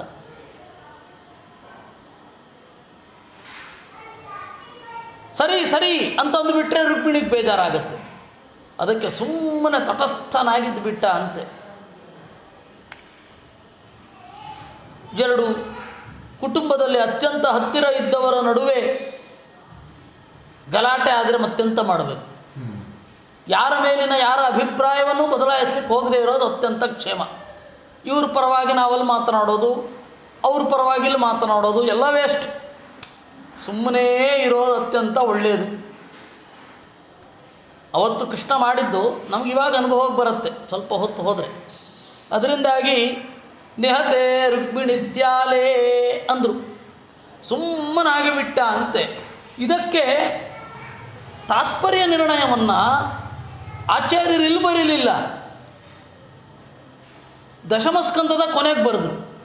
ಆಗಿದ್ದಿಲ್ಲಿ ಅದು ಹಾಗೆ. ದಶಮಸ್ಕಂದದ ತಾತ್ಪರ್ಯವನ್ನೂ ಕೂಡ ಆಚಾರ್ಯರು ಆಚೀಚೆ ಬರೆದಿದ್ದಾರೆ. ಅದು ಬಹಳ ವಿಶೇಷ. ಕಥೆ ಹೇಗೆ ವ್ಯವಸ್ಥಿತವಾಗಿ ಇಲ್ಲವೋ ಹಾಗೆ ತಾತ್ಪರ್ಯವೂ ಕೂಡ ಅದರ ಶೈಲಿಯನ್ನು ನಿರೂಪಣೆ ಮಾಡುವ ಹಾಗೆ ವ್ಯವಸ್ಥಿತವಾಗಿ ಇಲ್ಲ. ಬಹಳ ವಿಚಿತ್ರ. ಭಾಗವತ ತಾತ್ಪರ್ಯದ 10ನೇ ಸ್ಕಂದದ ಕಡಕಡೆಯ ಭಾಗವನ್ನು ಚಿಂತನೆ ಮಾಡೋದೇ ಬಹಳ ವಿಚಿತ್ರ. ಆಚಾರ್ಯರ ತಾತ್ಪರ್ಯ ನಿರ್ಣಯ ದಶಮಸ್ಕಂದ ಕಡೆಯಾಗೋದ್ರಲ್ಲಿದೆ. ಇದು ಇರೋದು 76ನೇ ಅಧ್ಯಾಯ. ಇದು ಆಗೋದು 103ನೇ ಅಧ್ಯಾಯದ ಕಡೆಯಲ್ಲಿ ವ್ಯಾಖ್ಯಾನ ಬರೆದಿದ್ದಾರೆ ಆಚಾರ್ಯರು. ಅಂದರೆ ಭಾಗವತದಲ್ಲಿರುವ ಕಥೆ ಹೀಗೆ ವ್ಯತ್ಯಸ್ತವಾಗಿದೆ ಅಂತ ತಮ್ಮ ಭಾಷ್ಯದ ಮೂಲಕವೂ ತೋರಿಸುವ ಒಂದು ರೀತಿ ಅದು. ಬಹಳ ವಿಚಿತ್ರಗಳಿದೆ. ಈ ಶೈಲಿಯನ್ನು ನೋಡ್ಕೊಂಡು ಹೋದ್ರೇ ಒಂದು ದೊಡ್ಡ ಸೈನ್ಸ್. ಆಚಾರ್ಯರು ಯಾಕೆ ಈ ರೀತಿ ಕಥೆ, ವೇದವ್ಯಾಸರು ಯಾಕೆ ಈ ರೀತಿ ಕಥೆ ಹೇಳಿದ್ರು, ಆಚಾರ್ಯರು ಯಾವ ಹಿನ್ನೆಲೆಯಲ್ಲಿ ಈ ಕಥೆಯನ್ನು ಒಂದು ಕ್ರೊನಾಲಜಿಕಲ್ ಆರ್ಡರ್ನಲ್ಲಿ ಹೇಳಿದ್ರು ಅನ್ನೋದೇ ಒಂದು ವಿಶಿಷ್ಟ. ಒಂದು ಕಥೆಯನ್ನು ನಾವು ಹೇಗೆ ಅನುಸಂಧಾನ ಮಾಡಬೇಕು, ಪುರಾಣಗಳಲ್ಲಿ ಮಹಾಭಾರತದಲ್ಲಿ ಯಾವ ಕಾಲ ಆದಮೇಲೆ ಏನು ಅಂತ ತೀರ್ಮಾನ ಮಾಡಬೇಕು, ಯಾಕೆ ಹೀಗೆ ತೀರ್ಮಾನ ಮಾಡಬೇಕು ಅನ್ನೋದಕ್ಕೆ ರಿಸರ್ಚ್ ಮೆಥಡಾಲಜಿಯನ್ನು ಆಚಾರ್ಯರಷ್ಟು ಅನನ್ಯವಾಗಿ ತೋರಿಸಿದವರು ಇನ್ನೊಬ್ಬರು ಇಲ್ಲವೇ ಇಲ್ಲ. ತಮಾಷೆ ಅಂದರೆ ಅದನ್ನು ಅರ್ಥ ಮಾಡಿಕೊಂಡವರು ಕೂಡ ಬಹಳ ಕಡಿಮೆ ಜನಕ್ಕೆ ಅರ್ಥ ಆಯಿತು. ಯಾಕೆ ಈ ಕಥನವನ್ನು ನಿರೂಪಣೆ ಮಾಡಿದ್ರು? ಒಬ್ಬ ಕಥೆಗಾರ ಕಥೆಯನ್ನು ಹೇಳಬೇಕಾದ್ರೆ, ಒಬ್ಬ ಸ್ಟೋರಿ ಟೆಲ್ಲರ್ ಕಥೆಯನ್ನು ಹೇಳಬೇಕಾದ್ರೆ ಅವನ ಮನಸ್ಸಿನ ಮೇಲೆ ಆಗುವ ಪರಿಣಾಮಗಳೇನು, ಅವನು ಯಾವ ರೀತಿ ಕಥೆಯನ್ನು ಹೇಳ್ತಾನೆ, ಯಾವ ರೀತಿ ಆರ್ಟಿಕ್ಯುಲೇಟ್ ಮಾಡ್ತಾನೆ, ಘಟನೆಗಳನ್ನು ಯಾಕೆ ವ್ಯತ್ಯಾಸ ಮಾಡಿ ಹೇಳ್ತಾನೆ ಅಂತ ಆ ಹಿನ್ನೆಲೆಯಲ್ಲಿ ಹೋಗಬೇಕು. ವೇದದಲ್ಲಿಯೂ ಕೂಡ ಹಾಗೆ ಇದೆ. ವೇದದಲ್ಲಿ ನಾವು ನೋಡ್ತಾ ಹೋದರೆ ಶುನಶ್ಶೇಪನ ಕಥೆ ಬರುತ್ತೆ, ವೇದದಲ್ಲಿ ಸರಮೆಯ ಕಥೆ ಬರುತ್ತೆ. ಆಮೇಲೆ ಇನ್ನೊಂದು ಉತತ್ಯಂಚಾಮಸನ್ನವಂ ರುಭು ವಿಭ್ವ ವಾಜಶ್ರವಸ್ತಂತನ್ನುವ ದೇವತೆಗಳ ಕಥೆ ಬರುತ್ತೆ. ವೇದದಲ್ಲಿ 90 ರುಕ್ಕು ಒಂದು ಕಡೆ, 4 ರುಕ್ಕು ಒಂದು ಕಡೆ, ಇನ್ನು 3 ರುಕ್ಕಿನೆಲ್ಲೋ ಒಂದು ಕಡೆ, ಇನ್ನು 3 ರುಕ್ಕಿನೆಲ್ಲೋ ಒಂದು ಕಡೆ ಇದೆ. ಯಾಕೆ ಹೀಗೆ? ವೇದವ್ಯಾಸರು ಯಾಕೆ ಹಾಗೆ ಎಡಿಟ್ ಮಾಡಿದ್ರು ಅಂತ ಹೇಳಿದ ಆಚಾರ್ಯರೊಬ್ಬರೇ, ಇನ್ನು ಯಾರೂ ಅದನ್ನು ಹೇಳಲೇ ಇಲ್ಲ. ನಾವು ಋಗ್ಭಾಷ್ಯವನ್ನು ಓದಿ ವೇದಗಳ ಎಡಿಟಿಂಗ್ ಬಗ್ಗೆ ಯೋಚನೆ ಮಾಡಬೇಕಿತ್ತು, ವೇದವ್ಯಾಸರ ಬಗ್ಗೆ. ನಮಗದರ ಟೈಮ್ ಇಲ್ಲ, ಎಂತ ಮಾಡೋದು? ತಥಾಚ ಯಾಕೆ ಹಾಗೆ ಒಬ್ಬ ಕಥನಕಾರ, ಒಬ್ಬ ಕಥೆ ಹೇಳುವವ ಯಾಕೆ ಹಾಗೆ ಮಾಡ್ತಾನೆ ಅನ್ನುವ ಸೈನ್ಸೇ ಬಹಳ ವಿಚಿತ್ರ. ನಾವು ಅದನ್ನು ನಂತರ ನೋಡೋಣ. ಆಚಾರ್ಯರು ಏನು ವ್ಯಾಖ್ಯಾನ ಬರೆದ್ರು ಇದಕ್ಕೆ ಅನ್ನೋದು ಇಲ್ಲಿ ಈಗ ಪ್ರಸ್ತುತ. ವೇದವ್ಯಾಸರು ಕಥೆ ಹೇಳಬೇಕಾದ್ರೆ ಅವ್ರ ಉದ್ದೇಶ ಏನಿತ್ತು, ಯಾವ ಫೋರ್ಸೈಟಿನಿಂದ ಆ ಕಥೆ ಹೇಳಿದ್ರು ಇತ್ಯಾದಿಗಳು ಈಗ ಬೇಡ. ಆದರೆ ಇದೆ ಅಂತ ಗೊತ್ತಿರಲಿ. ಕೆಲವೊಮ್ಮೆ ಬಯಲನ್ನು ಕಣ್ಣಿನಿಂದ ತುಂಬಿಕೊಳ್ಬೇಕಾಗತ್ತೆ, ಕಾಲಿನಿಂದ ತುಳಿಯೋದು ತಡ ಆಗತ್ತೆ. ಇದು ಬಯಲು, ಇಷ್ಟು ಡಯಾಮೀಟರ್ ಇದೆ, ಇಷ್ಟು ವಿಸ್ತಾರ ಇದೆ ಅಂತ ಗೊತ್ತಾಗತ್ತೆ ಕಣ್ಣಿನಲ್ಲಿ. ಆದರೆ ಅದನ್ನು ಕಾಲಿನಿಂದ ತುಳಿಯೋದು ಒಂದು ಸ್ವಲ್ಪ ಸಮಯ ಬೇಕಾಗತ್ತೆ. ಅಲ್ಲಿ ಯಾವ ರೀತಿ ಬೇಕಾದರೂ ಸಂಚಾರ ಮಾಡಬಹುದು ಅನ್ನುವ ಅರಿವನ್ನು ಒಮ್ಮೆ ಕೊಡಬೇಕಾಗತ್ತೆ. ಹೀಗೆ ಬಯಲು ಆಲಯಗಳ ಚಿಂತನೆಯನ್ನು ಮುಂದೆ ಇಟ್ಟು ಮುಂದೆ ಹೋಗೋಣ. ಆಚಾರ್ಯರೇನು ಬರೆದ್ರು ಇದಕ್ಕೆ ವ್ಯಾಖ್ಯಾನ? ಇಲ್ಲಿ ನಮಗೆ ಪ್ರಶ್ನೆ ಬರೋದು, ರುಕ್ಮಿಣಿಗೆ ಬೇಜಾರಾಗಬಹುದು ಅಂತ ದೇವರು ಸುಮ್ಮನೆ ಕುಳಿತ. ರುಕ್ಮಿಣಿಗೆ ಬೇಜಾರಾಗಲ್ಲ ಅಂತ ಒಂದು. ಬೇಜಾರಾದರೆ ಅವಳೆಂಥವಳು? ಯಾಕೆಂದರೆ ನಿನ್ನೆ ನಾವು ನೋಡಿದೆವು, ನಿನ್ನ ಅಣ್ಣನನ್ನು ಕೊಂದಾಗಲೂ ಕೂಡ ನಮ್ಮ ಮೇಲಿನ ಪ್ರೀತಿಯಿಂದ ನೀನು ಸುಮ್ಮನಿದ್ದೆ ಎಂದ. ಅಂದರೆ ಇದು ನಂತರ ನಡೆದ ಘಟನೆಯನ್ನು ಇದಾಗಿದ್ದು. ನಂತರ ನಡೆದ ಘಟನೆಯನ್ನು ಇಟ್ಟುಕೊಂಡು ಅಲ್ಲಿ ಹೇಳಿದ್ದು, ಅದನ್ನು ವ್ಯತ್ಯಾಸ ಮಾಡಿ ಹೇಳಿದ್ರು. ಹೀಗಾಗಿ ರುಕ್ಮಿಣಿಗೆ ಬೇಜಾರಾಗಲಿಲ್ಲ ಅಂತ ಅವನು ಹೇಳ್ತಾ ಇದ್ದಾನೆ. ಇಲ್ಲಿ ಸುಮ್ಮನಾದ, ಬೇಜಾರಾಗಬಾರದು ಅಂತ ಹೆಂಗೆ ಕೂಡಿಸೋದು ಇದನ್ನು? ಆಮೇಲೆ ಬಲರಾಮನಿಗೆ ಬೇಜಾರಾಗಿದೆ ಅಂದರೆ ಆಗತ್ತೆ, ಹಾಗೆ ಆಗದೆ. ಅವನಿಗೆ ಯಾವತ್ತೂ ಅದೊಂದು ಅಸಮಾಧಾನ ಇದ್ದೇ ಇತ್ತು ಕಡೆಯ ತನಕ. ಕೃಷ್ಣ ದುರ್ಯೋಧನನಿಗೆ ಸಪೋರ್ಟ್ ಮಾಡಲಿಲ್ಲ, ಹಾಗೆ ಮಾಡಬಾರ್ದಿತ್ತು ಅಂತಿತ್ತು. ಅದನ್ನು ಅವನು ಇದಾಗಿ ಸುಮಾರು 2 ವರ್ಷ ಆದಮೇಲೆ ವಿರಾಟ ಪರ್ವದಲ್ಲಿ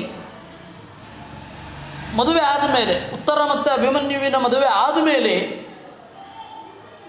ಅದು ವಿರಾಟ ಪರ್ವದಲ್ಲಿ ಅದು ವಿರಾಟ ಪರ್ವ ಆದ ಕೂಡಲೇ ಉದ್ಯೋಗ ಪರ್ವ ಬರುತ್ತೆ. ಅಲ್ಲಿ ಎಲ್ಲರ ನಡುವೆ ದುರ್ಯೋಧನನದ್ದೇನು ತಪ್ಪು ಅಂತ ವಹಿಸಿಕೊಂಡು ಮಾತನಾಡ್ತಾನೆ.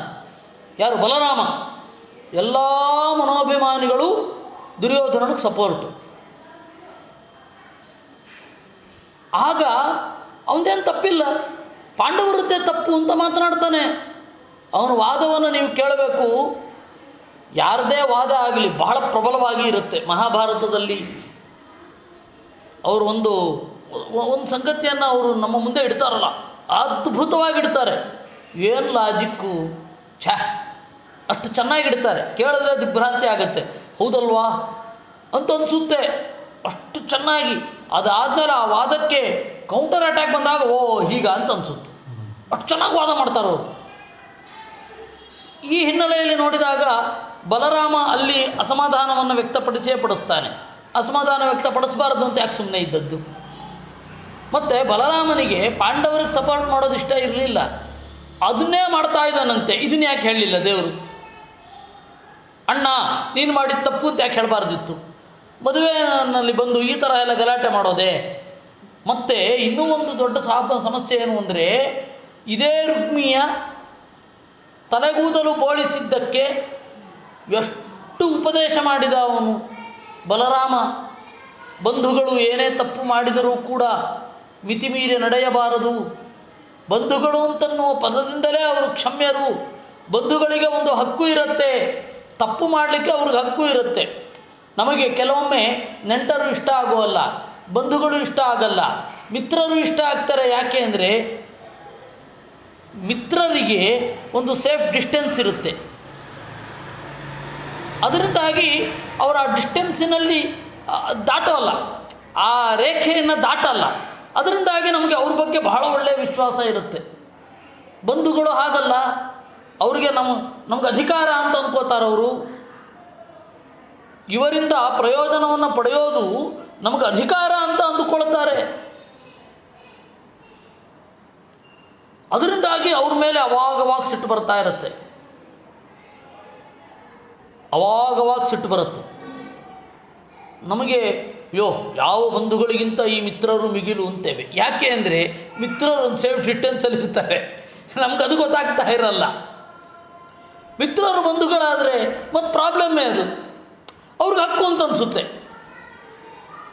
ಯಾಕೆ ನಮಗೆ ಬಂಧುಗಳಿಗಿಂತ ಮಿತ್ರರು ಪ್ರಧಾನ ಆಗ್ತಾರೆ ಅಂದರೆ ಅವರು ಅದೊಂದು ಮಿತಿಯನ್ನು ಮೀರಿ ಬರುವುದಿಲ್ಲ ಅನ್ನುವ ಕಾರಣದಿಂದ. ಅದರಿಂದಾಗ ಅರ್ಥ ಮಾಡ್ಕೊಳ್ಬೇಕು ಅದನ್ನು. ಬಂಧು ಅಂತ ಬಂದು ಕೂಡಲೇ ಅಧಿಕಾರ, ನಮಗೆ ಇವನ ವಸ್ತುಗಳನ್ನು ಭೋಗಿಸಲಿಕ್ಕೆ ಅಧಿಕಾರ ಇದೆ ಅಂತ ಅಂದುಕೋತಾರೆ. ಈ ಹಿನ್ನೆಲೆಯಲ್ಲಿ ಬಂಧುಗಳು ಅಂತ ಹೇಳಿ ಅವ್ರಿಗೆ ಆ ಹಕ್ಕು ಇರುತ್ತೆ. ಅದಕ್ಕಾಗಿ ಅವನೇನು ಮಾಡಿದ, ನಮ್ಮ ಬಂಧುಗಳು ಕೃಷ್ಣ ನಮಗೆ ಪ್ರಯೋಜನಕ್ಕೆ ಬರಬೇಕು ಅಂತಾನೆ ಯಾದವರಿಗೆಲ್ಲ ನಾವು ಹೇಳಿದಾಗ ಕೃಷ್ಣ ಕೇಳಬೇಕು ಅಂತ. ಪಾಂಡವರು ಅವರು ಯಾವಾಗಲೂ ಭಗವತ್ ಪ್ರಜ್ಞೆ ಜಾಗೃತ ಆಗಿರ್ತಿತ್ತು. ಆವಾಗ ಡಿಸ್ಟೆನ್ಸು ಅವರಲ್ಲಿಯೂ ತಪ್ಪಿ ನಡೆದದ್ದಿದೆ. ಯಾಕೆಂದರೆ ನಕುಲ ಏನು ಮಾಡಿಬಿಟ್ಟ,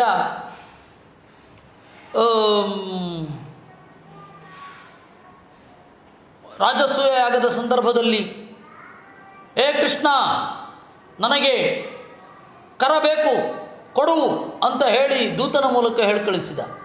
ಸಹದೇವ ಅಂತೂ ಉಪದೇಶ, ಕೃಷ್ಣ ನೀನು ಬಹಳ ತಟಸ್ಥನಾಗಿರುವ ನೀನು ಇಬ್ಬರು ಬಂಧುಗಳು ಅಣ್ಣ ತಮ್ಮಂದರು ಜಗಳಾಡ್ತಾ ಇರಬೇಕಾದ್ರೆ ಮಧ್ಯದಲ್ಲಿ ಪ್ರವೇಶ ಮಾಡಿದವರು ಎಂಜಾಯ್ ಮಾಡ್ತಾರೆ. ಆ ಬುದ್ಧಿ ನನಗೆ ಬರದೇ ಇರಲಿ ಅಂತ ಉಪದೇಶ ಮಾಡಿಬಿಡ್ತಾರೆ ನೀತಿಶಾಸ್ತ್ರವನ್ನು. ಹೀಗಾಗಿ ಬಂಧುಗಳಿಗೆ ಒಂದು ಸಲಿಗೆ ಇರುತ್ತೆ. ಬಲರಾಮ ಯಾವತ್ತೂ ಕೂಡ ಧರ್ಮರಾಜಾದಿಗಳಿಗೆ ಸಪೋರ್ಟ್ ಮಾಡೋದನ್ನು ಅವನು ಇಷ್ಟಪಡ್ತಾ ಇರಲಿಲ್ಲ. ಬಲರಾಮ ಮೊದಲಿಂದ ಇಷ್ಟಪಡ್ತಾ ಇರಲಿಲ್ಲ. ಅಷ್ಟು ದೊಡ್ಡ ಅಪ್ರಿಯವನ್ನು ಉಂಟು ಮಾಡಿದ ಮೇಲೆ ಇದ್ಯಾವ ಸೀಮೆ ಸುಮ್ಮ ಮೌನ, ಯಾಕೆ ಮುಂದುವರಿಬಾರ್ದಿತ್ತು ದೇವರು ಅಂತ ಪ್ರಶ್ನೆ ಮೂಡುತ್ತೆ. ಅದಕ್ಕೆ ಮಧ್ವಾಚಾರ್ಯರು ಹೇಳಿದ್ರು, ನ ಸ್ನೇಹ ಭಂಗೋ ದೇವ್ಯಾಸ್ತು ನ ಭಯಂ ಕೇಶವಸ್ಯ ಚ. ದೇವರಿಗೆ ಸ್ನೇಹಭಂಗ ಅನ್ನೋದು ದೊಡ್ಡ ಸಂಗತಿಯೇ ಅಲ್ಲ. ಯಾಕೆ ಅಂದರೆ ಅವನು ನಿಷ್ಪಕ್ಷಪಾತಿಯಾಗಿ ನ್ಯಾಯ ಎಲ್ಲಿರುತ್ತೋ ಅಲ್ಲಿ ತೀರ್ಪು ಕೊಡೋನು. ಯಾರ ಮುಖವನ್ನು ಅವನು ನೋಡಬೇಕಾಗಿಲ್ಲ. ಈ ಲೋಕದಲ್ಲಿ ಸತ್ಯವನ್ನು ಹೇಳಬೇಕು ಅಂತಂದರೆ 1000 ಜನರ ಮುಖ ನೋಡಬೇಕಾಗತ್ತೆ. ಅವ್ರಿಗೆ ಬೇಜಾರಾಗೋಗುತ್ತೋ ಏನೋ, ಇವರಿಗೆ ಅರ್ಥ ಆಗಲ್ವೋ ಏನೋ, ಇವ್ರು ನಾಳೆ ನೀಡ್ತಾ ಇರೋ ನೆರವು ನಿಲ್ಲಿಸಿಬಿಟ್ರೆ, ನಮ್ಮ ವಿರುದ್ಧ ಏನಾರು ಅಭಿಪ್ರಾಯ ತಳೆದು ಬಿಟ್ಟರೆ ಅಂತ ನಮಗೆ ಲೋಕದಲ್ಲಿ ಸತ್ಯ ಹೇಳಲಿಕ್ಕೆ ಇಷ್ಟು ಪ್ರಾಬ್ಲಮ್ಮು. ದೇವರಿಗೆ ಅದು ಯಾವುದೂ ಇಲ್ಲ. ಯಾಕೆ ಅಂತಂದರೆ ಅವನು ನಿರಪೇಕ್ಷ, ಸ್ವತಂತ್ರ. ಅದರಿಂದಾಗಿ ದೇವರಿಗೆ ಸ್ನೇಹಭಂಗ ಅನ್ನೋದಿಲ್ಲ. ಸ್ನೇಹಭೀತ ಇವಾಥಾಪಿ ನೋಚೆ ರುಗ್ಮಿವಧೇ ಹರಿಹಿ ಇತಿ ಬ್ರಹ್ಮಾಂಡೇ. ಇಷ್ಟಿದ್ದರೂ ದೇವರು ಸ್ನೇಹಭಂಗ ಭಯದಿಂದ ಹೇಳಿದ. ಯಾಕೆ ಅಂದರೆ ಲೋಕದ ಅನುಕರಣೆ ಅಷ್ಟೆ, ಮತ್ತಿನ್ನೇನಿಲ್ಲ.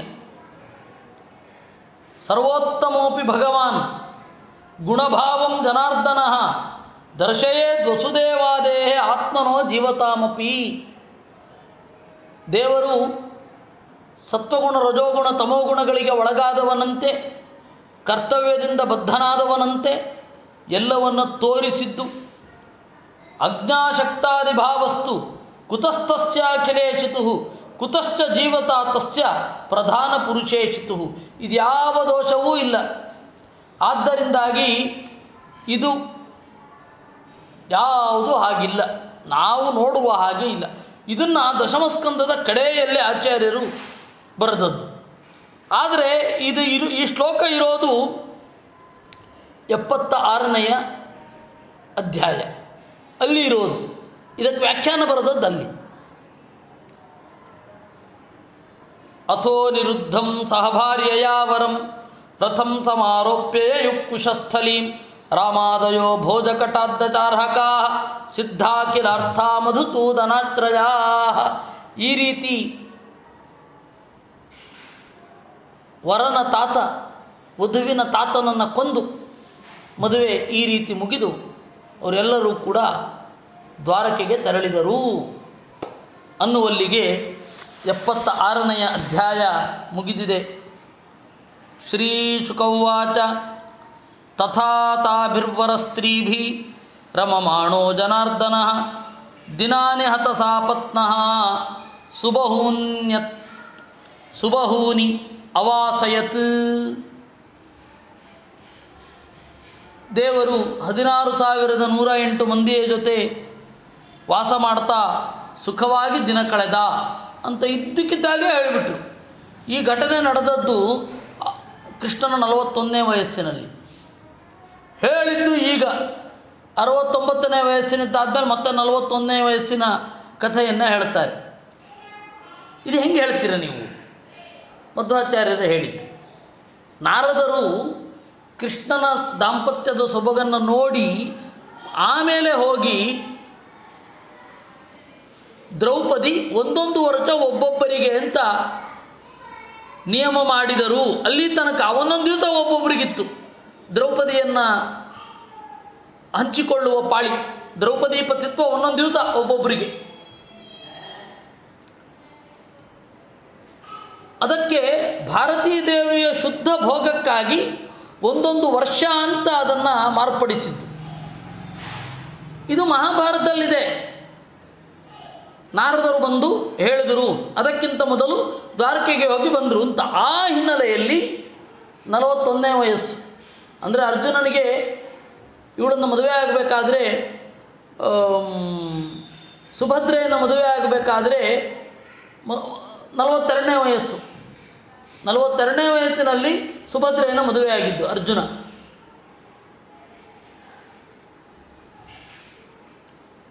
ಇದನ್ನು ಶುಕಾಚಾರ್ಯರಲ್ಲಿ ಹೇಳಿದ್ರು. ಯಾಕೆಂದರೆ ಅವರಿಗೆ ಕ್ರಮವಾಗಿ ಹೇಳೋದು ಉದ್ದೇಶ ಇರಲಿಲ್ಲ. ಆದ್ದರಿಂದಾಗಿ ಇವನು ಪರೀಕ್ಷಿತ್ ರಾಜ ಕೇಳಿದ, ತಾಸಾಂ ಚೋಡಚತಾ ಹತ್ರ ಮಹಿಷೀಣಾಂ ಜನಾರ್ದನ ತೃಪ್ತಿಂ ಕಥಂ ಚಕಾರೈಕೋ ಮಾನುಚಂ ದೇಹಮಾಶ್ರಿತ. ಅದಕ್ಕೆ ಅವನು ಕೇಳಿದ, ಅಲ್ಲ 16,108 ಮಂದಿ ಇದ್ದಾರೆ, ಅವರೆಲ್ಲರಿಗೂ ತೃಪ್ತಿಯನ್ನು ಹೇಗೆ ದೇವರು ತರಿಸಿದ ಹೇಳಿ ನನಗೆ. ಹಂತತೆ ಕಥಯಿಷ್ಯಾಮಿ ಶ್ರೋತॄಣಾಂ ವಿಸ್ಮಯಾವಹಂ ತಥಾ ಚಕಾರ ಬಹ್ವೀನಾಂ ಏಕಸ್ತೃಪ್ತಿಂ ಜನಾರ್ದನ. ಹಂತ ಬಹಳ ಸಂತೋಷ ಅಂದರು. ಈ ತರಹದ ಕಥೆಯನ್ನು ಹೇಳಲಿಕ್ಕೆ ಸನ್ಯಾಸಿಯಾದ ನನಗೆ ಸಂತೋಷ ಅಂದರು. ಸಂಸಾರದ ಕಥೆಯನ್ನು ಹೇಳುವಾಗ ಸನ್ಯಾಸಿಗಳು ಆನಂದ ಪಡಬಹುದಾಗಿದ್ದರೆ ಅದು ದೇವರ ಕಥೆ ಮಾತ್ರ. ಅವರಿಗೆ ಸನ್ಯಾಸಿಗಳ ಕೈಯಲ್ಲಿ ಕಾವ್ಯ ಕೇಳೋದು ಎಷ್ಟು ಕಷ್ಟ, ಎಷ್ಟು ಹಿಂಸೆ ಅಂತ ನನಗೆ ಗೊತ್ತು. ಅವರಿಗೆ ಕಾವ್ಯದ ಸೊಬಗು ಅರ್ಥ ಆಗಿರಲ್ಲ. ಅದನ್ನು ಹೇಳಬೇಕಾದ್ರೆ ಆ ಐಡಿಯಾನೂ ಬಂದಿರಲ್ಲ, ಆ ಸೊಬಗು ಇತ್ಯಾದಿಗಳೆಲ್ಲ. ಹಾಗೆ ಸನ್ಯಾಸಿಗಳು ಕಾವ್ಯ ಬರೆದರೆ ಚೆನ್ನಾಗಿರೋಲ್ಲ, ಯಾಕೆಂದರೆ ಅದು ಅವರ ಸಬ್ಜೆಕ್ಟ್ ಅಲ್ಲ.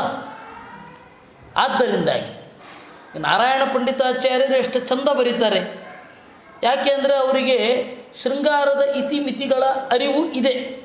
ಅದರಿಂದಾಗಿ ಅವ್ರ ಕಾವ್ಯ ಚೆನ್ನಾಗಿರುತ್ತೆ. ಹೀಗಾಗಿ ಸನ್ಯಾಸಿಗಳೂ ಕೂಡ, ಅತ್ಯಂತ ವಿರಕ್ತರೂ ಕೂಡ ಒಂದು ಕಥೆಯನ್ನು ಚಂದ ಮಾಡಿ ಹೇಳಬಹುದು ಅಂದರೆ ಅದು ಕೃಷ್ಣನ ಕಥೆ ಮಾತ್ರ, ಬೇರೆ ಯಾವುದೂ ಇಲ್ಲ ಜಗತ್ತಿನಲ್ಲಿ. ಶುಕಾಚಾರ್ಯರು ಎಲ್ಲವನ್ನು ಬಿಟ್ಟವರು.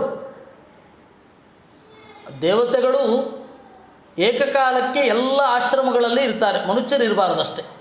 ನಾನು ಸನ್ಯಾಸಿಯೂ ಆಗಿರ್ತೇನೆ, ಸಂಸಾರಿಯೂ ಆಗಿರ್ತೇನೆ ಅಂತ ಕ್ಲೇಮ್ ಮಾಡ್ಕೊಳ್ಳಿಕ್ಕಿಲ್ಲ. ಒಳಗಡೆಯಿಂದ ಆಗಿರಿ, ತೊಂದರೆ ಇಲ್ಲ. ಕ್ಲೇಮ್ ಮಾಡ್ಕೊಳ್ಳಿಕ್ಕಿಲ್ಲ. ನಾನು ಏಕಕಾಲಕ್ಕೆ ಸನ್ಯಾಸಿಯೂ ಆಗಿರ್ತೇನೆ, ಸಂಸಾರಿಯೂ ಆಗಿರ್ತೇನೆ ಅಂತ ಕ್ಲೇಮ್ ಮಾಡ್ಕೊಳ್ಳಿಕ್ಕಿಲ್ಲ. ಸಂಸಾರಿ ಆಗಿದ್ದು ಸನ್ಯಾಸಿ ಆಗಿರಬಹುದೇ ವಿನಃ ಸನ್ಯಾಸಿ ಆಗಿದ್ದು ಸಂಸಾರಿ ಆಗಿರಬಾರ್ದು. ಅದು ದೇವತೆಗಳಿಗೆ ಮಾತ್ರ ಇರತಕ್ಕಂಥದ್ದು. ದೇವಾಯೇವ ವನಸ್ಥಾಃ ದೇವಾಯೇವ ಗೃಹಸ್ಥಾಃ ದೇವಾಯೇವ ಬ್ರಹ್ಮಚಾರಿಣಃ ಅಂತ. ಇದನ್ನು ಈ ಪ್ರಮೇಯವನ್ನು ಇದರಲ್ಲೇ ಹೇಳಿದ್ದಾರೆ ಮಧ್ವವಿಜಯದಲ್ಲಿ. ಸದಾ ಸಮಸ್ತಾಶ್ರಮಭಾಕ್ ಸುರೇಶ್ವರೋ ವಿಶೇಷತಃ ಖಲ್ವ ಭಜದ್ವರಾಶ್ರಮಂ ಅಂತ. ಸದಾ ಸಮಸ್ತಾಶ್ರಮಭಾಕ್, ದೇವತೆಗಳೇ ಎಲ್ಲ ಆಶ್ರಮಗಳಲ್ಲಿ ಇರಬಲ್ಲರು. ಅದರಿಂದಾಗಿ ಮಧ್ವರು ಸನ್ಯಾಸಾಶ್ರಮ ಹೊಸದಾಗಿ ತೆಗೆದುಕೊಂಡಿದ್ದಲ್ಲ, ನಮಗೆ ತೋರಿದ್ದಷ್ಟೇ ಅಂತ. ಅವರೆಲ್ಲ ಆಶ್ರಮವನ್ನು ತೆಗೆದುಕೊಳ್ಬಹುದು. ಭಾರತೀಯ ರಮಣರಾಗಿದ್ದು ಸನ್ಯಾಸಿಗಳಾಗಿರಬಹುದು. ಈ ಹಿನ್ನೆಲೆಯಲ್ಲಿ ಶುಕಾಚಾರ್ಯರು ಕೂಡ ದಾಂಪತ್ಯಕ್ಕೆ ಅಭಿಮಾನಿಗಳಾದ ರುದ್ರದೇವರೇ. ಅವರಿಗೆ ದಾಂಪತ್ಯದ ಸೊಬಗು ಎಲ್ಲ ಚೆನ್ನಾಗಿ ಗೊತ್ತು. ಸೊಬಗು, ಕೊರತೆ ಎಲ್ಲದರ ಐಡಿಯಾ ಇದೆ ಅವರಿಗೆ. ಅದರಿಂದಾಗಿ ಅವರು ಆ ಹಿನ್ನೆಲೆಯಲ್ಲಿ ಹಂತ ಎಷ್ಟು ಸಂತೋಷ ಹೇಳ್ತೇನೆ ಎಂದು. ಹಂತತೆ ಕಥಯಿಷ್ಯಾಮಿ ಶ್ರೋತೃಣಾಂ ವಿಸ್ಮಯಾವಹಂ, ಕೇಳುಗರೆಲ್ಲರಿಗೂ ಅಚ್ಚರಿಯಾಗುವಂತಹ ವಿಚಾರ. ಚಿತ್ರಂ ಬತೆ ತದೈಕೇನ ವಪುಷಾ ಯುಗಪತ್ ಪೃಥಕ್ ಗೃಹೇಶು ಜ್ಯೇಷ್ಠತಾ ಸ್ತ್ರೀಯ ಏಕ ಉದಾವಹತ್. ಮದುವೆ ಆಗಬೇಕಾದ್ರೇ ಒಂದು ದೊಡ್ಡ ಅಚ್ಚರಿ. ಒಂದೇ ಮುಹೂರ್ತದಲ್ಲಿ 16,108 ರೂಪಗಳನ್ನು ತಳೆದು 18,108 ಆ 16,108 ಹೆಣ್ಣು ಮಕ್ಕಳನ್ನು ಒಟ್ಟಿಗೆ ಮದುವೆ ಆಗಿದ್ದಂತೆ. ಇತ್ಯುತ್ಸುಕೋದ್ವಾರವತೀಂ ದೇವರತಿರ್ದ್ರಷ್ಟುಮಾಗಮತ್ ಪುಷ್ಪಿತೋಪವನಾರಾಮಾಂ ದ್ವಿಜಾಳಿ ಕುಲನಾದಿತಾಂ. ದೇವರನ್ನು ನೋಡಬೇಕು ಅನ್ನುವ ಉತ್ಸುಕತೆಯಿಂದ ದೇವರ್ಷಿಗಳಾದ ನಾರದರು ದ್ವಾರಕೆಗೆ ಬಂದರು. ದ್ವಾರಕೆ ಅದನ್ನು ಹೇಳ್ತಾರೆ, ಪುಷ್ಪಿತೋಪವನಾರಾಮಾಂ, ಹೂತಳೆದ ಉದ್ಯಾನಗಳಿಂದ ಕೂಡಿರುವ ದ್ವಾರಕೆಗೆ ಬಂದರು. ದ್ವಿಜಾಳಿ ಕುಲನಾದಿತಾಂ, ಆ ಹೂವೆಲ್ಲ ಎಷ್ಟು ಫ್ರೆಶ್ ಆಗಿದ್ದವು ಅಂದರೆ, ಎಷ್ಟು ತಾಜಾ ಆಗಿದ್ದವು ಅಂದರೆ, ದುಂಬಿಗಳು ಓಡಾಡ್ತಾನೇ ಇದ್ದವು ಆ ಹೂಗಳ ಮೇಲೆ. ಅಂತಹ ಹೂಗಳನ್ನು ಉಳ್ಳ ಬನ ಇರುವ ದ್ವಾರಕೆಗೆ ಬಂದರು.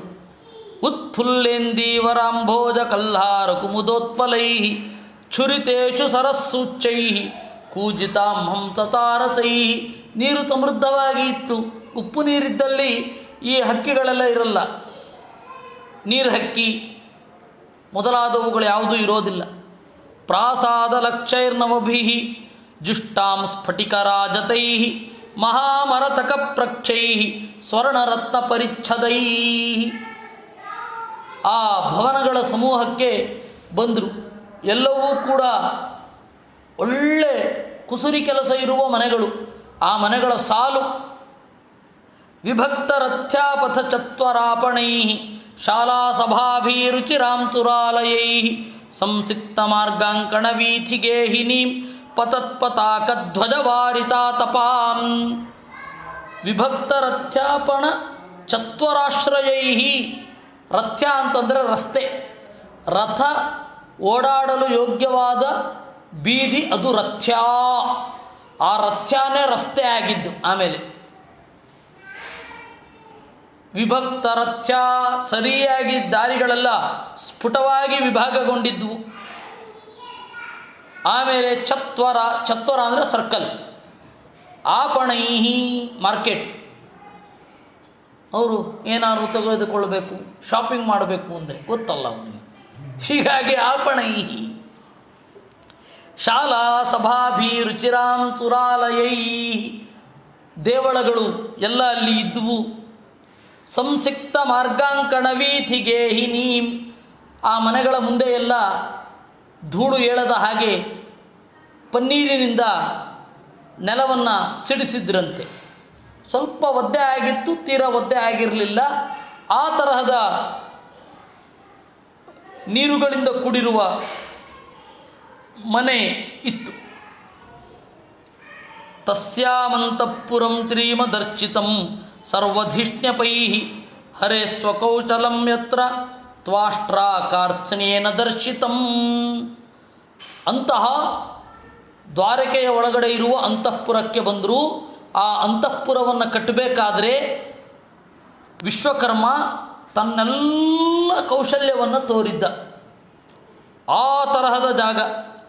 ತತ್ರ ಷೋಡಶಭಿಸ್ತತ್ಮಸಹಸ್ರೈಸ್ತ್ವಮಲಂಕೃತಂ ವಿವೇಶೈಕತಮಂ ಶೌರೇ ಪತ್ನೀನಾಂ ಭವನಂ ಮಹತ್.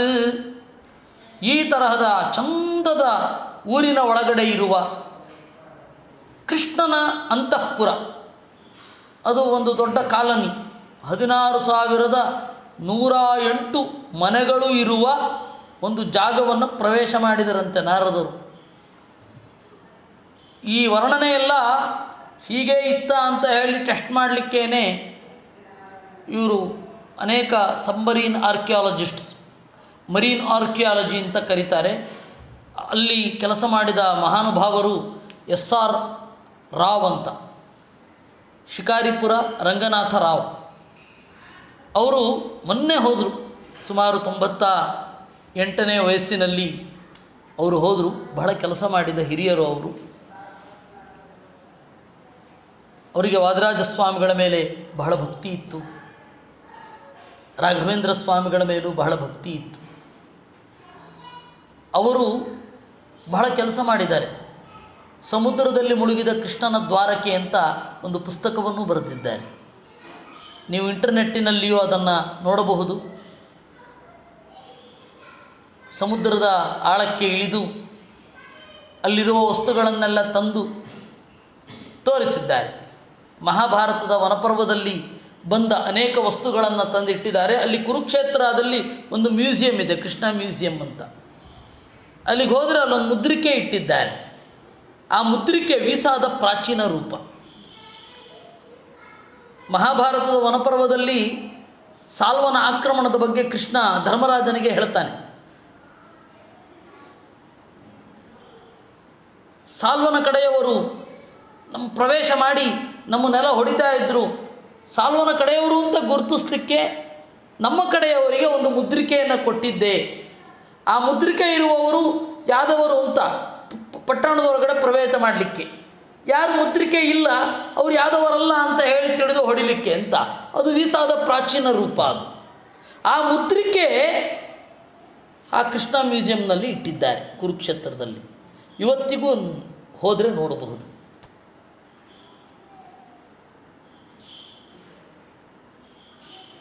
ಆ ತರಹದ ಬಹಳ ದೊಡ್ಡ ಕೆಲಸ ಮಾಡಿದವರು. ಅವರ ಇಳಿ ವಯಸ್ಸಿನಲ್ಲಿ ಇದನ್ನು ನೀವು ಕನ್ನಡದಲ್ಲಿ ಪುಸ್ತಕ ಬರೀರಿ ಅಂತಂದಾಗ ಅವರು ಬರೀಲಿಕ್ಕಾಗ್ತಾ ಇರಲಿಲ್ಲ. ಅವರ ಸೊಸೆ ಕೈನಲ್ಲಿ ಹೇಳಿ ಬರೆಯಿಸಿ ಅದನ್ನು ಕೊಟ್ಟಿದ್ದಾರೆ. ಅದು ಅಂಕಿತ ಪುಸ್ತಕದವರು ಪ್ರಿಂಟ್ ಮಾಡಿದ್ದಾರೆ. ಮತ್ತು ನೀವು ಇಂಟರ್ನೆಟ್ಟಲ್ಲಿ ನೋಡ್ತೀರಾ ಅಂತಂದರೆ ಅವರು ಆ ಕಾಲದಲ್ಲಿ ಬರೆದ ಇಂಗ್ಲೀಷ್ ಬರಹಗಳೇ ಸಾಲು ಸಾಲಾಗಿವೆ. SR ರಾವ್ ಮರೀನ್ ಆರ್ಕಿಯಾಲಜಿಸ್ಟ್ ಅಂತ ಹೊಡೆದ್ರೆ ಅವರು ಮಾಡಿದ ಅಷ್ಟು ಕೆಲಸ ನಮಗೆ ಗೊತ್ತಾಗತ್ತೆ. ನಾವಿವತ್ತು ನೆನಪಿಸ್ಕೊಳ್ಬೇಕು ಅಂತಹ ಮಹನೀಯರನ್ನು. ಯಾಕೆಂದರೆ ಕೃಷ್ಣನ ಆ ಹಿಸ್ಟಾರಿಸಿಟಿಯನ್ನು, ದ್ವಾರಕೆಯ ಹಿಸ್ಟಾರಿಸಿಟಿಯನ್ನು ಅಥೆಂಟಿಕ್ಕಾಗಿ ಪ್ರೂವ್ ಮಾಡಿದವರು ಬಹಳ. ಆ ಥರದವರು ಬಹಳ ಜನ ಇದ್ದಾರೆ. ಇನ್ನು ಕೆಲವರು ಆರ್ಕಿಯಾಲಜಿಸ್ಟ್ಸು ತಪ್ಪಾಗಿ ಅಸೆಸ್ ಮಾಡಿದವರು ಇದ್ದಾರೆ, ಚೆನ್ನಾಗಿ ಅಸೆಸ್ ಮಾಡಿದವರು ಇದ್ದಾರೆ. ಇರಲಿ, ಅವರು ಇದನ್ನೆಲ್ಲ ಮಹಾಭಾರತದಲ್ಲಿ ಬಂದ ಈ ಭಾಗ ಅದೇ ರೀತಿ ಇಲ್ಲಿದೆ ಅಂತ ಫೋಟೋಗ್ರಾಫ್ಸ್ ಎಲ್ಲ ಸಿಗತ್ತೆ. ಎಲ್ಲ ಗೂಗಲಲ್ಲಿ ಇವತ್ತು ನೋಡಬಹುದು. ಮೊದಲಾದರೆ ನಾವು ಕೇಳಿದ ಪ್ರಶ್ನೆಗಳಿಗೆ ಅಥವಾ ನಾವು ಏನಾರೊಂದನ್ನು ಉಲ್ಲೇಖ ಮಾಡಬೇಕಾದ್ರೆ ಅಲ್ಲಿ ರಾಶಿ ರಾಶಿ ಪುಸ್ತಕ ತೊಗೊಂಡು ಹೋಗಬೇಕಾಗ್ತಾಯಿತ್ತು. ಆ ಪರಿಸ್ಥಿತಿ ಇತ್ತು. ಇವತ್ತು ಎಲ್ಲ ಕೈ ಬೆರಳುಗಳಲ್ಲುಂಟು, ಹೊಡೆದು ಬಿಟ್ಟರೆ ಸಿಗುತ್ತೆ, ನೋಡಿ ಅಂತ ಹೇಳ್ಬಿಟ್ರೆ ಮುಗೀತು. ಆದರೆ ನೋಡಲ್ಲ ಇವತ್ತು. ಅಷ್ಟು ಮಾಹಿತಿ ಇದೆ, ಇವತ್ತು ನೋಡಲ್ಲ. ಇರಲಿ.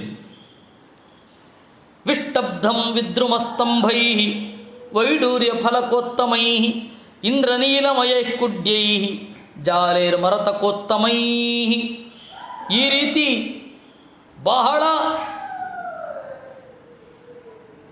ಬಹಳ ಸೊಬಗಿರುವ ಆ ನಗರವನ್ನು ಪ್ರವೇಶ ಮಾಡಿದ್ರು. ಪಿತಾನೈರ್ನಿರ್ಮಿತೈಸ್ತ್ವಷ್ಟ್ರಾ ಮುಕ್ತಾದಾಮ ವಿಳಂಬಿಭಿ ದಾಂತೈರಾತನ ಪರಿಜಂಕೈ ಮಣ್ಯುತ್ತಮ ಪರಿಷ್ಕೃತೈ. ಮುತ್ತುಗಳಿಂದ ಕೂಡಿರುವ ಕುಸುರಿ ಕೆಲಸಗಳು, ಹವಳಗಳಿಂದ ಕೂಡಿರುವ ಕುಸುರಿ ಕೆಲಸಗಳು, ದಾರಂದದ ಮೇಲೆ ಚೆನ್ನಾಗಿ ಕೋದಿರುವ ಮಣಿಗಳ ಮಾಲೆಗಳು, ದಾಸೀಭಿರ್ನಿಷ್ಕಕಂಠೀಭಿ ಸುವಾಸೋಭಿರಲಂಕೃತಂ ಪುಂಭಿ ಸಕುಂಚಕೋಷ್ಣೀಶ ಸುವಸ್ತ್ರಮಣಿಕುಂಡಲೈ. ದಾಸೀಭಿರ್ನಿಷ್ಕಕಂಠೀಭಿ, ಅಲ್ಲಿ ಓಡಾಡುವ ಕೆಲಸದ ಹುಡುಗಿಯರಿಗೆಲ್ಲ ಮಣಿಯಿಂದ ಕೂಡಿರುವ ಒಳ್ಳೆಯ ನೆಕ್ಲೆಸ್ ಇತ್ತಂತೆ. ಅವರೇ ಹಾಗಿರಬೇಕಾದ್ರೆ ಇನ್ನು ಅವರಿಂದ ಆರಾಧ್ಯರಾದವರು, ಅವರ ಸೇವೆಯನ್ನು ಪಡೆಯುವವರು ಇನ್ನೆಷ್ಟಿರಬೇಡ. ರತ್ನ ಪ್ರದೀಪ ನಿಕರದ್ಯುತಿರ್ನಿರಸ್ತಧ್ವಾಂತಂ ವಿಚಿತ್ರವಳಭೀಚು ಶಿಖಂಡಿನೋಂಗ ನೃತ್ಯಂತಿ ಯತ್ರ ವಿಹಿತಾಗರು ಧೂಪಮಕ್ಷೈ ನಿರ್ಯಾತಮೀಕ್ಷಗನಬುದ್ಧಯ ಉನ್ನದಂತಹ. ಅಲ್ಲಿ ನೀಲಿ ಬಣ್ಣದ ಮಣಿಗಳನ್ನೆಲ್ಲ ಒಂದು ಕಡೆ ಹಾಕಿದ್ದಾರೆ. ಕೆಳಗಡೆಯಿಂದ ಧೂಪವನ್ನು ಬಿಟ್ಟಿದ್ದಾರೆ. ಆಮೇಲೆ ಅಲ್ಲಿ ಒಂದು ಒಳ್ಳೆಯ ಮಣಿಗಳು, ಬಿಳಿಯ ಮಣಿಗಳು, ಸ್ಫಟಿಕ ಮಣಿಗಳನ್ನೆಲ್ಲ ಬೆಳಕಿಗಾಗಿ ಅಂತ ಹಾಕಿದ್ದಾರೆ. ಆ ಮೂರು ಕೂಡಿ ಹೊಗೆ, ನೀಲಿ ಬಣ್ಣದ ಮಣಿ ಮತ್ತು ಬಿಳಿಯಾದ ಹವಳ, ಇದೆಲ್ಲ ಕೂಡಿ ಆ ಕೃಷ್ಣನ ಅಂತಃಪುರದ ಒಳಗಡೆ ಇರುವ ಅನೇಕ ನವಿಲುಗಳಿಗೆ ಮಳೆಗಾಲವೋ ಎನ್ನುವ ಭ್ರಮೆ ಬಂದು ಕುಣಿತಾ ಇದ್ವಂತೆ. ಅಷ್ಟು ಚಂದ ಇರುವ ದ್ವಾರಕೆಯ ಒಳಗಡೆ ಇವರು ಪ್ರವೇಶ ಮಾಡಿದರು. ತಸ್ಮಿನ್ ಸಮಾನ ಗುಣರೂಪ ವಯಸ್ಸು ವೇಚ ದಾಸಿ ಸಹಸ್ರಯುತಯಾನುಸವಂ ಗೃಹಿಣ್ಯ ವಿಪ್ರೋ ದದರಜ ತಮರೌ ಯಜನೇನ ರುಗ್ಮದಂಡೇನ ಸಾತ್ವತಪತಿಂ ಪರಿವೀಜಯಂತ್ಯ. ಒಂದು ಮನೆಗೆ ಹೋದರೆ ಒಬ್ಬಳು ಬೀಸ್ತಾ ಇದ್ದಾಳೆ ಕೃಷ್ಣನಿಗೆ. ತಂ ಸನ್ನಿರೀಕ್ಷ ಭಗವಾನ್ ಸಹಸೋತ್ಥಿತ ಶ್ರೀ ಪರ್ಯಂಕತ ಸಕಲ ಧರ್ಮಭೃತಾಂ ವರಿಷ್ಠ ಆನಮ್ಯಪಾದಯುಗಳಂ ಚಿರತಾ ಕಿರೀಟ ಜುಷ್ಟೇನ ಸಾಂಜಲಿ ರವಿ ವಿಷದಾತನೆ ಸ್ವೇ. ನಾರದರು ಬಂದ ಕೂಡಲೇ ದಿಗ್ಗನೆ ಎದ್ದು ನಿಂತು ಬನ್ನಿ ಬನ್ನಿ ಅಂತ ಬಾಗಿಲ ಹೊರಗಡೆ ಬಂದು ನಾರದರನ್ನು ಕರೆದುಕೊಂಡು ಒಳಗಡೆ ಹೋಗಿ ತನ್ನ ಆಸನದಲ್ಲಿ ಕೂಡಿಸಿದ ಅಂತೆ. ತಸ್ಯಾವ ನಿಜ ಚರಣವು ತದಪಸ್ವ ಮೂರ್ಧ. ನಾರದರ ಕಾಲುಗಳನ್ನು ತೊಳೆದು ಆ ನೀರನ್ನು ತಲೆ ಮೇಲೆ ಹಾಕೊಂಡ ಅಂತೆ. ಬಿಭ್ರಜ್ಜಗದ್ಗುರು ತರೋರಪಿ ಸತಾಂಪತಿರಿಹಿ ಬ್ರಹ್ಮಣ್ಯದೇವ ಇತಿ ಯದ್ಗುಣನಾಮಯುಕ್ತಂ ತಸ್ಯೈವ ಯಚ್ಚರಣಶೇಷಮಶೇಷ ತೀರ್ಥಂ. ಸಂಪೂಜ್ಯ ದೇವ ರುಚಿಮಾದಿರುಚಿ ಪುರಾಣೋ ನಾರಾಯಣೋ ನರಸುಖೋ ವಿಧಿನೋದಿತೇನ ವಾಣ್ಯಾ ವಿಭಾಷ್ಯಮಿತಯಾ ಮೃತಕಲ್ಪಯಾ ಚ ಪ್ರಾಪ್ರಭೋ ಭಗವತಃ ಕರವಾಮಕಿಂತೆ. ಅವರನ್ನು ಚೆನ್ನಾಗಿ ಸತ್ಕರಿಸಿ ಮೊದಲು ಮುಖ ತೊಳೆಯುವ ನೀರು, ಆಮೇಲೆ ಅರ್ಘ್ಯ ಅಂದರೆ ಮುಖ ತೊಳೆಯುವ ನೀರು ಅಂತ ಅಷ್ಟೇ, ಇನ್ನೇನಿಲ್ಲ.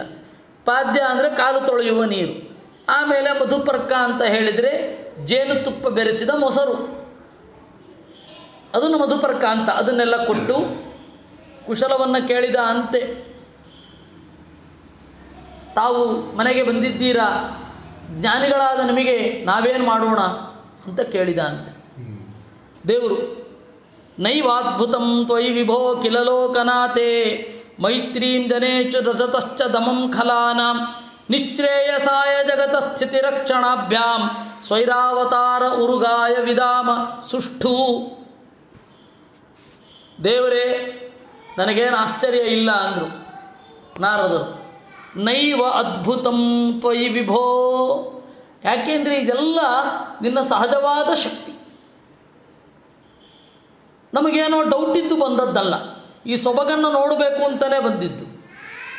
ಎಲ್ಲರೂ ನೋಡಿ ತಪ್ಪೋದಿಲ್ಲಿ. ನಾರದರಿಗೆ ಒಮ್ಮೆ ಸಂದೇಹ ಬಂತು, ಹೇಗೆ ಕೃಷ್ಣ ಇದನ್ನೆಲ್ಲ ಮಾಡ್ತಾನೆ ಅಂತ ಬಂದ್ರು. ಸಂದೇಹದಿಂದ ಬಂದದ್ದಲ್ಲ, ಕೃಷ್ಣನ ಸೊಬಗನ್ನು ನೋಡಬೇಕು ಅಂತ ಬಂದದ್ದಷ್ಟೆ. ನೈವಾದ್ಭುತಂ ತ್ವಯಿ ವಿಭೋ, ನೈವ ಅದ್ಭುತಂ, ಇದೇ ನನಗೇನು ಆಶ್ಚರ್ಯ ಆಗಲಿಲ್ಲ ಅಂತಾರೆ. ನಿನಗೂ ಆಶ್ಚರ್ಯ ಅಲ್ಲ, ನನಗೂ ಆಶ್ಚರ್ಯ ಅಲ್ಲ. ಮೈತ್ರೀಂ ಜನೇಶು ದಸತಃ ಚ ದಮಂ ಖಲಾನಾಂ, ನಿನಗೆ ಅನುಗ್ರಹ ಮಾಡಲಿಕ್ಕೂ ಗೊತ್ತು, ನಿಗ್ರಹ ಮಾಡಲಿಕ್ಕೂ ಗೊತ್ತು. ನಿಗ್ರಹವೂ ಅನುಗ್ರಹವೇ, ಕೆಲವೊಮ್ಮೆ ಅನುಗ್ರಹವೂ ನಿಗ್ರಹ ಆಗ್ತದೆ. ಅವರವರ ವ್ಯಕ್ತಿಗಳು ಯಾವ ರೀತಿ ಸ್ವೀಕರಿಸ್ತಾರೆ ಅನ್ನೋದ್ರ ಮೇಲೆ ಅದು ಹೋಗುತ್ತೆ. ನಿಶ್ರೇಯಸಾಯ ಜಗತಃ ಸ್ಥಿತಿರಕ್ಷಣಾಭ್ಯಾಂ, ಜಗತ್ತಿನ ಸ್ಥಿತಿ ರಕ್ಷಣಾ ಮೊದಲಾದವುಗಳಿಗೆ ನೀನು ಅವತಾರ ಮಾಡೋದು. ನೀನು ಅವತಾರ ಮಾಡು ಅಂತ ಹೇಳುವವರು ಯಾರು? ಸ್ವೈರಾವತಾರ ಅಂದರು. ನೀನೇ ಇಳಿದು ಬರೋದಷ್ಟೇ ವಿನಃ ನಿನ್ನನ್ನು ಯಾರು ಇಳಿದು ಬಾ ಅಂತ ಆರ್ಡರ್ ಮಾಡೋರಿಲ್ಲ. ನಮ್ಮದು ಅವತಾರ ಅಲ್ಲ, ಯಾಕೆಂದರೆ ಉದ್ದೇಶಪೂರ್ವಕವಾಗಿ ಇಳಿದಿಲ್ಲ, ಹುಟ್ಟಿದೆವು ಅಷ್ಟೇ.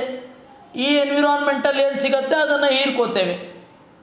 ನಮ್ಮದು ಪ್ರಭಾವವೇ ವಿನಃ ಸ್ವಭಾವ ಅಭಿವ್ಯಕ್ತ ಆಗೋದು ಯಾವ ಕಾಲಕ್ಕೂ. ಸತ್ಯಕಾಮರು ಒಂದನ್ನು ಚೆನ್ನಾಗಿ ಹೇಳಿದ್ರು, ಇದ್ರ ಯಾರಿಗೆ ಗೊತ್ತಿರೋದಿಲ್ಲ. ನಮ್ಮ ಸುತ್ತ ಬಳದುಕೊಳ್ಳುವ ಕತ್ತಲ ಮೊತ್ತವನ್ನು ಬೆಳಕು ಅಂತ ಅಂದುಕೊಳ್ತೇವೆ ಅಂತ. ಯಾಕೆಂದರೆ ನಮಗೆ ಶುದ್ಧವಾದ ಮನಸ್ಸಿನಿಂದ ಹೇಗೆ ಚಿಂತನೆ ಮಾಡಬೇಕು ಅನ್ನೋದು ಗೊತ್ತಿರೋದಿಲ್ಲ. ಅದನ್ನು ತಿಳ್ಕೊಳ್ಳಿಕ್ಕೆ ಬಹಳ ಕಷ್ಟಪಡಬೇಕು. ಎನ್ವಿರಾನ್ಮೆಂಟ್ ಫೋರ್ಸನ್ನು, ಆಮೇಲೆ ಬೇರೆ ಬೇರೆ ತರಹದ ಫೋರ್ಸ್ ಏನಿದೆ ಅದನ್ನು ದಾಟಬೇಕು. ಜೆನೆಟಿಕಲ್ ಫೋರ್ಸ್ ಉಂಟು, ಎನ್ವಿರಾನ್ಮೆಂಟಲ್ ಫೋರ್ಸ್ ಉಂಟು, ನ್ಯಾಚುರಲ್ ಫೋರ್ಸ್ ಉಂಟು. ಇವುಗಳ ತಿಕ್ಕಾಟವೇ ಜೀವನ. ಆ ತಿಕ್ಕಾಟದಲ್ಲಿ ನಮ್ಮ ಗತಿಯನ್ನು ಪಡೆಯೋದೇ ಗುರಿ, ಅದೇ ಬದುಕಿನ ಉದ್ದೇಶ.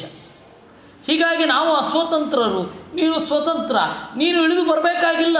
ಅದರಿಂದಾಗಿ ಸ್ವೈರಾವತಾರ ಅಂದರು. ಬಯಸಿ ನೀನು ಅವತಾರ ಮಾಡ್ತೀಯ ಅಷ್ಟೇ. ನೀನು ಅವತಾರ ಮಾಡಿ ದುಷ್ಟ ರಕ್ಷಣೆ ಮಾಡದೆ ಹೋದರೆ ಯಾರಾದರೂ ಆಕ್ಷೇಪ ಮಾಡೋರುಂಟೋ? ದುಷ್ಟ ಶಿಕ್ಷಣ ಮಾಡದೆ ಹೋದರೆ ಆಕ್ಷೇಪ ಮಾಡೋರುಂಟೋ? ಶಿಷ್ಟ ರಕ್ಷಣೆ ಮಾಡದೆ ಹೋದರೆ ಯಾರಾದರೂ ಆಕ್ಷೇಪ ಮಾಡೋರಿದ್ದಾರೋ? ಇಲ್ಲ. ಸ್ವೈರಾವತಾರ ಅಂದರು. ನೀನು ಹೀಗಿರೋದ್ರಿಂದಾಗಿ ಉರುಗಾಯ ಅಂದರು. ಹಿರಿಯರೆಲ್ಲ ನಿನ್ನನ್ನು ಕುರಿತು ಹಾಡ್ತಾರೆ. ನಿನ್ನನ್ನು ಹಾಡಿ ಅವರು ಹಿರಿಯರಾಗ್ತಾರೆ. ಯಾಕೆ ಅವರು ಹಿರಿಯರಾಗೋದು? ನಿನ್ನ ಎತ್ತರವನ್ನು ಹಾಡುವ ಮೂಲಕ ಅವರು ಹಿರಿಯರಾಗುವುದು. ದೊಡ್ಡವರಾಗೋದು ನಿನ್ನ ದೊಡ್ಡಸ್ತಿಕೆಯನ್ನು ಹೇಳುವ ಮೂಲಕ. ಉರುಗಾಯ ವಿಧಾಮ ಸುಷ್ಠು, ನಿನ್ನನ್ನು ನಾವು ತಿಳಿತನೇ ಇದ್ದೇವೆ, ಅದು ತಿಳಿದು ಮುಗಿದಿಲ್ಲ. ಅದರಿಂದಾಗಿ ನೈವ ಅದ್ಭುತಂ, ಏನು ಆಶ್ಚರ್ಯ ಏನಿಲ್ಲ. ದೃಷ್ಟಂ ತವಾಂಗ್ರಿಯುಗಳಂ ಜನತಾಪವರ್ಗಂ ಬ್ರಹ್ಮಾದಿಭಿರ್ಹೃದಿ ವಿಚಿಂತ್ಯ ಮಗಾಧಬೋಧೈ ಸಂಸಾರಕೂಪಪತಿತೋತ್ತರಣಾವಲಂಬಂ ಧ್ಯಾಯನಶ್ಚರಾಮಿ ಅನುಗ್ರಹಾಣ ಯಥಾಮತಿ ಸ್ಯಾತ್. ದೃಷ್ಟಂ ತವಾಂಗ್ರಿಯುಗಳಂ ಜನತಾಪವರ್ಗಂ, ಎಲ್ಲ ಜನರಿಗೆ ಮುಕ್ತಿಯನ್ನು ನೀಡುವ ನಿನ್ನ ಅಡಿದಾವರಗಳ ಜೋಡಿಯನ್ನು ನಾವು ನೋಡಿದ್ದೇವೆ. ಬ್ರಹ್ಮಾದಿಭಿ ಹೃದಯ ವಿಚಿಂತ್ಯ ಮಗಾಧ ಬೋಧೈ, ಅಗಾಧ ಬೋಧೈ, ಅಗಾಧವಾದ ಪ್ರಜ್ಞೆ ಇರುವ, ಅನ್ಫ್ಯಾದಮಬಲ್ ಅಂತ ಹೇಳ್ತಾರಲ್ಲ, ಅನ್ಫ್ಯಾದಮಬಲ್ ಡೆಪ್ತ್, ಆ ತರಹದ ಆಳವಾದ ಅರಿವಿರುವ ಬ್ರಹ್ಮಾದಿಗಳೆಲ್ಲ ಹೃದಯದಲ್ಲಿ ನಿನ್ನ ಅಡಿದಾವರಗಳನ್ನು ಚಿಂತನೆ ಮಾಡ್ತಾರೆ. ನೀನು ಸಂಸಾರವೆಂಬ ಬಾವಿಯಲ್ಲಿ ಬಿದ್ದವರಿಗೆ ಎತ್ತಲಿಕ್ಕಾಗಿ ಬಂದದ್ದು. ನೀನು ನಮಗೆ ಅನುಗ್ರಹ ಮಾಡಬೇಕು. ಏನು ಅನುಗ್ರಹ? ಯಥಾ ಸ್ಮೃತಿ ಸ್ಯಾತ್, ನಿನ್ನ ನೆನಪು ಯಾವಾಗಲೂ ನಮಗೆ ಬರಬೇಕು. ಆದ್ದರಿಂದಾಗಿ ತಥೋನ್ಯಂ ಆವಿಶದ್ಗೇಹಂ ಕೃಷ್ಣ ಪತ್ನ್ಯಾಸ್ಮನಾರದ ಯೋಗೇಶ್ವರೇಶ್ವರಸ್ಯಾಂಗ ಯೋಗ ಮಾಯಾ ವಿವಿತ್ಸಯ. ಸರಿ, ಅಲ್ಲಿಂದ ಬೀಳ್ಕೊಂಡು ನಾರದರು ಇನ್ನೊಂದು ಕಡೆ ಹೊರಟರು. ದಿವ್ಯಂತಮಕ್ಷಭಿಸ್ತತ್ರ ಪ್ರಿಯಯ ಚೋದ್ಧವೇನ ಚ ಪೂಜಿತ ಪರಯಾ ಭಕ್ತ್ಯ ಪ್ರತ್ಯುತ್ಥಾನಾಸನಾದಿಭಿ. ಹೆಂಡತಿ ಜೊತೆ ಮತ್ತು ಉದ್ಧವನ ಜೊತೆಗೆ ಏನೋ ಆಟ ಆಡ್ತಾ ಕೂತಿದ್ದಂತೆ. ಬಂದು ಕೂಡಲೇ ದಿಗ್ಗನೆ ಎದ್ದ, ಅವರನ್ನು ಗೌರವಿಸಿದ. ಪೃಷ್ಟಶ್ಚ ವಿದುಚೇವಾತೌ ಕದಾ ಯಾತೋ ಭವಾನಿತಿ. ಓಹ್, ನಾರದರು ಯಾವಾಗ ಬಂದದ್ದು ಅಂತ ಕೇಳಿದ ಅಂತೆ. ಕದಾ ಯಾತೋ ಭವಾನಿತಿ ಕ್ರಿಯತೆ ಕಿನ್ನು ಪೂರ್ಣಾನಾಂ ಅಪೂರ್ಣೈರಸ್ಮದಾದಿಭಿ. ಏನು ಮಾಡಬೇಕು? ಈ ಭೃತ್ಯನಿಂದ ಏನು ಕೆಲಸ ನಮಗಾಗಬೇಕು ಅಂತ ಕೇಳಿದ ಅಂತೆ. ತತ್ರಾಪ್ಯಚಷ್ಟ ಗೋವಿಂದಂ ಲಾಳಯಂತಂ ಶಿಶೂನ್ ಸುತಾನ್ ತಥೋನ್ಯಸ್ಮಿನ್ ಗೃಹೇ ಪಶ್ಯತ್ ಮಜ್ಜನಾಯ ಕೃತೋದ್ಯಮಂ. ನಾರದರು ಸುಮ್ಮನೆ ಮುಗುಳು ನಕ್ಕು ಅಲ್ಲಿಂದ ಹೊರಟರು. ಇನ್ನೊಂದು ಮನೆಗೆ ಹೋದರೆ ಅಲ್ಲಿ ಮಕ್ಕಳನ್ನು ಆಡಿಸುವ ಕೃಷ್ಣನನ್ನು ಕಂಡ್ರಂತೆ. ಇನ್ನೊಂದು ಮನೆಗೆ ಹೋದರೆ ಮಜ್ಜನಾಯ ಕೃತೋದ್ಯಮಂ, ಎಣ್ಣೆ ಹಚ್ಕೊಂಡು ಕೂತಿದ್ದ, ಇನ್ನೇನು ಸ್ನಾನಕ್ಕೆ ಹೋಗಬೇಕು. ನಾರದರು ಬಂದರು, ದಿಗ್ಗನೆ ಎದ್ದು ನಿಂತ ಅಂತೆ. ಜುಹ್ವಂತಂಚ ವಿತಾನಾಗ್ನೀನ್ ಯಜಂತಂ ಪಂಚಭಿರ್ಮಖೈ ಭೋಜಯಂತಂ ದ್ವಿಜಾನ್ ಕ್ವಾಪಿ ಭುಂಜಾನಮವಶೇಷಿತಂ. ಇನ್ನು ಕೆಲವೊಂದು ಕಡೆ ಹೋದರೆ ಹೋಮ ಮಾಡ್ತಾ ಇದ್ದಾನೆ.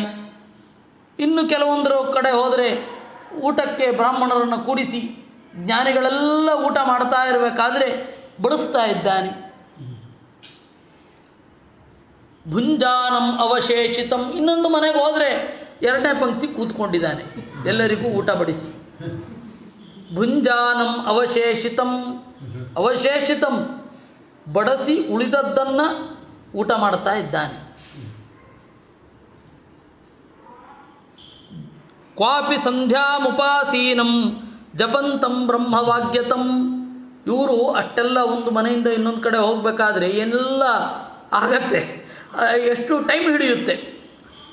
ಆಯಾ ಸಂದರ್ಭದಲ್ಲಿ ಅದನ್ನು ಮಾಡ್ತಾ ಇದ್ದಾನೆ. ಒಂದು ಕಡೆ ಸಂಧ್ಯಾವಂದನೆ ಮಾಡ್ತಾ ಇದ್ದಾನೆ, ಇನ್ನೊಮ್ಮೆ ಜಪ ಮಾಡ್ತಾ ಇದ್ದಾನೆ. ಏಕತ್ರ ಚಾಸಿ ಚರ್ಮಾಭ್ಯಾಂ ಚರಂತಂ ಶಿಷ್ಯವರ್ತ್ಮಸು. ಕೆಲವೊಂದು ಕಡೆ ಪ್ರಾಕ್ಟೀಸ್ ಮಾಡ್ತಾ ಇದ್ದ, ಯುದ್ಧದ ಪ್ರಾಕ್ಟೀಸ್. ಅವನು 69ನೇ ವಯಸ್ಸಿಗೆ ಯುದ್ಧ ನಿಲ್ಲಿಸಿದ್ದು, ಮತ್ತೆ ಎಲ್ಲಿಯೂ ಯುದ್ಧ ಮಾಡಲಿಲ್ಲ ಕೃಷ್ಣ. ಆದರೆ ಯುದ್ಧದ ಪ್ರಾಕ್ಟೀಸ್ ಮಾಡ್ತಾ ಇದ್ದ. ಅದು ಕ್ಷತ್ರಿಯರು ಮಾಡಲೇಬೇಕಾದದ್ದು, ರಾಜರು ಮಾಡಲೇಬೇಕು. ದೇಹವನ್ನು ಹುರಿಯಾಗಿ ಮಾಡಿ ಇಟ್ಕೊಂಡಿರಬೇಕು.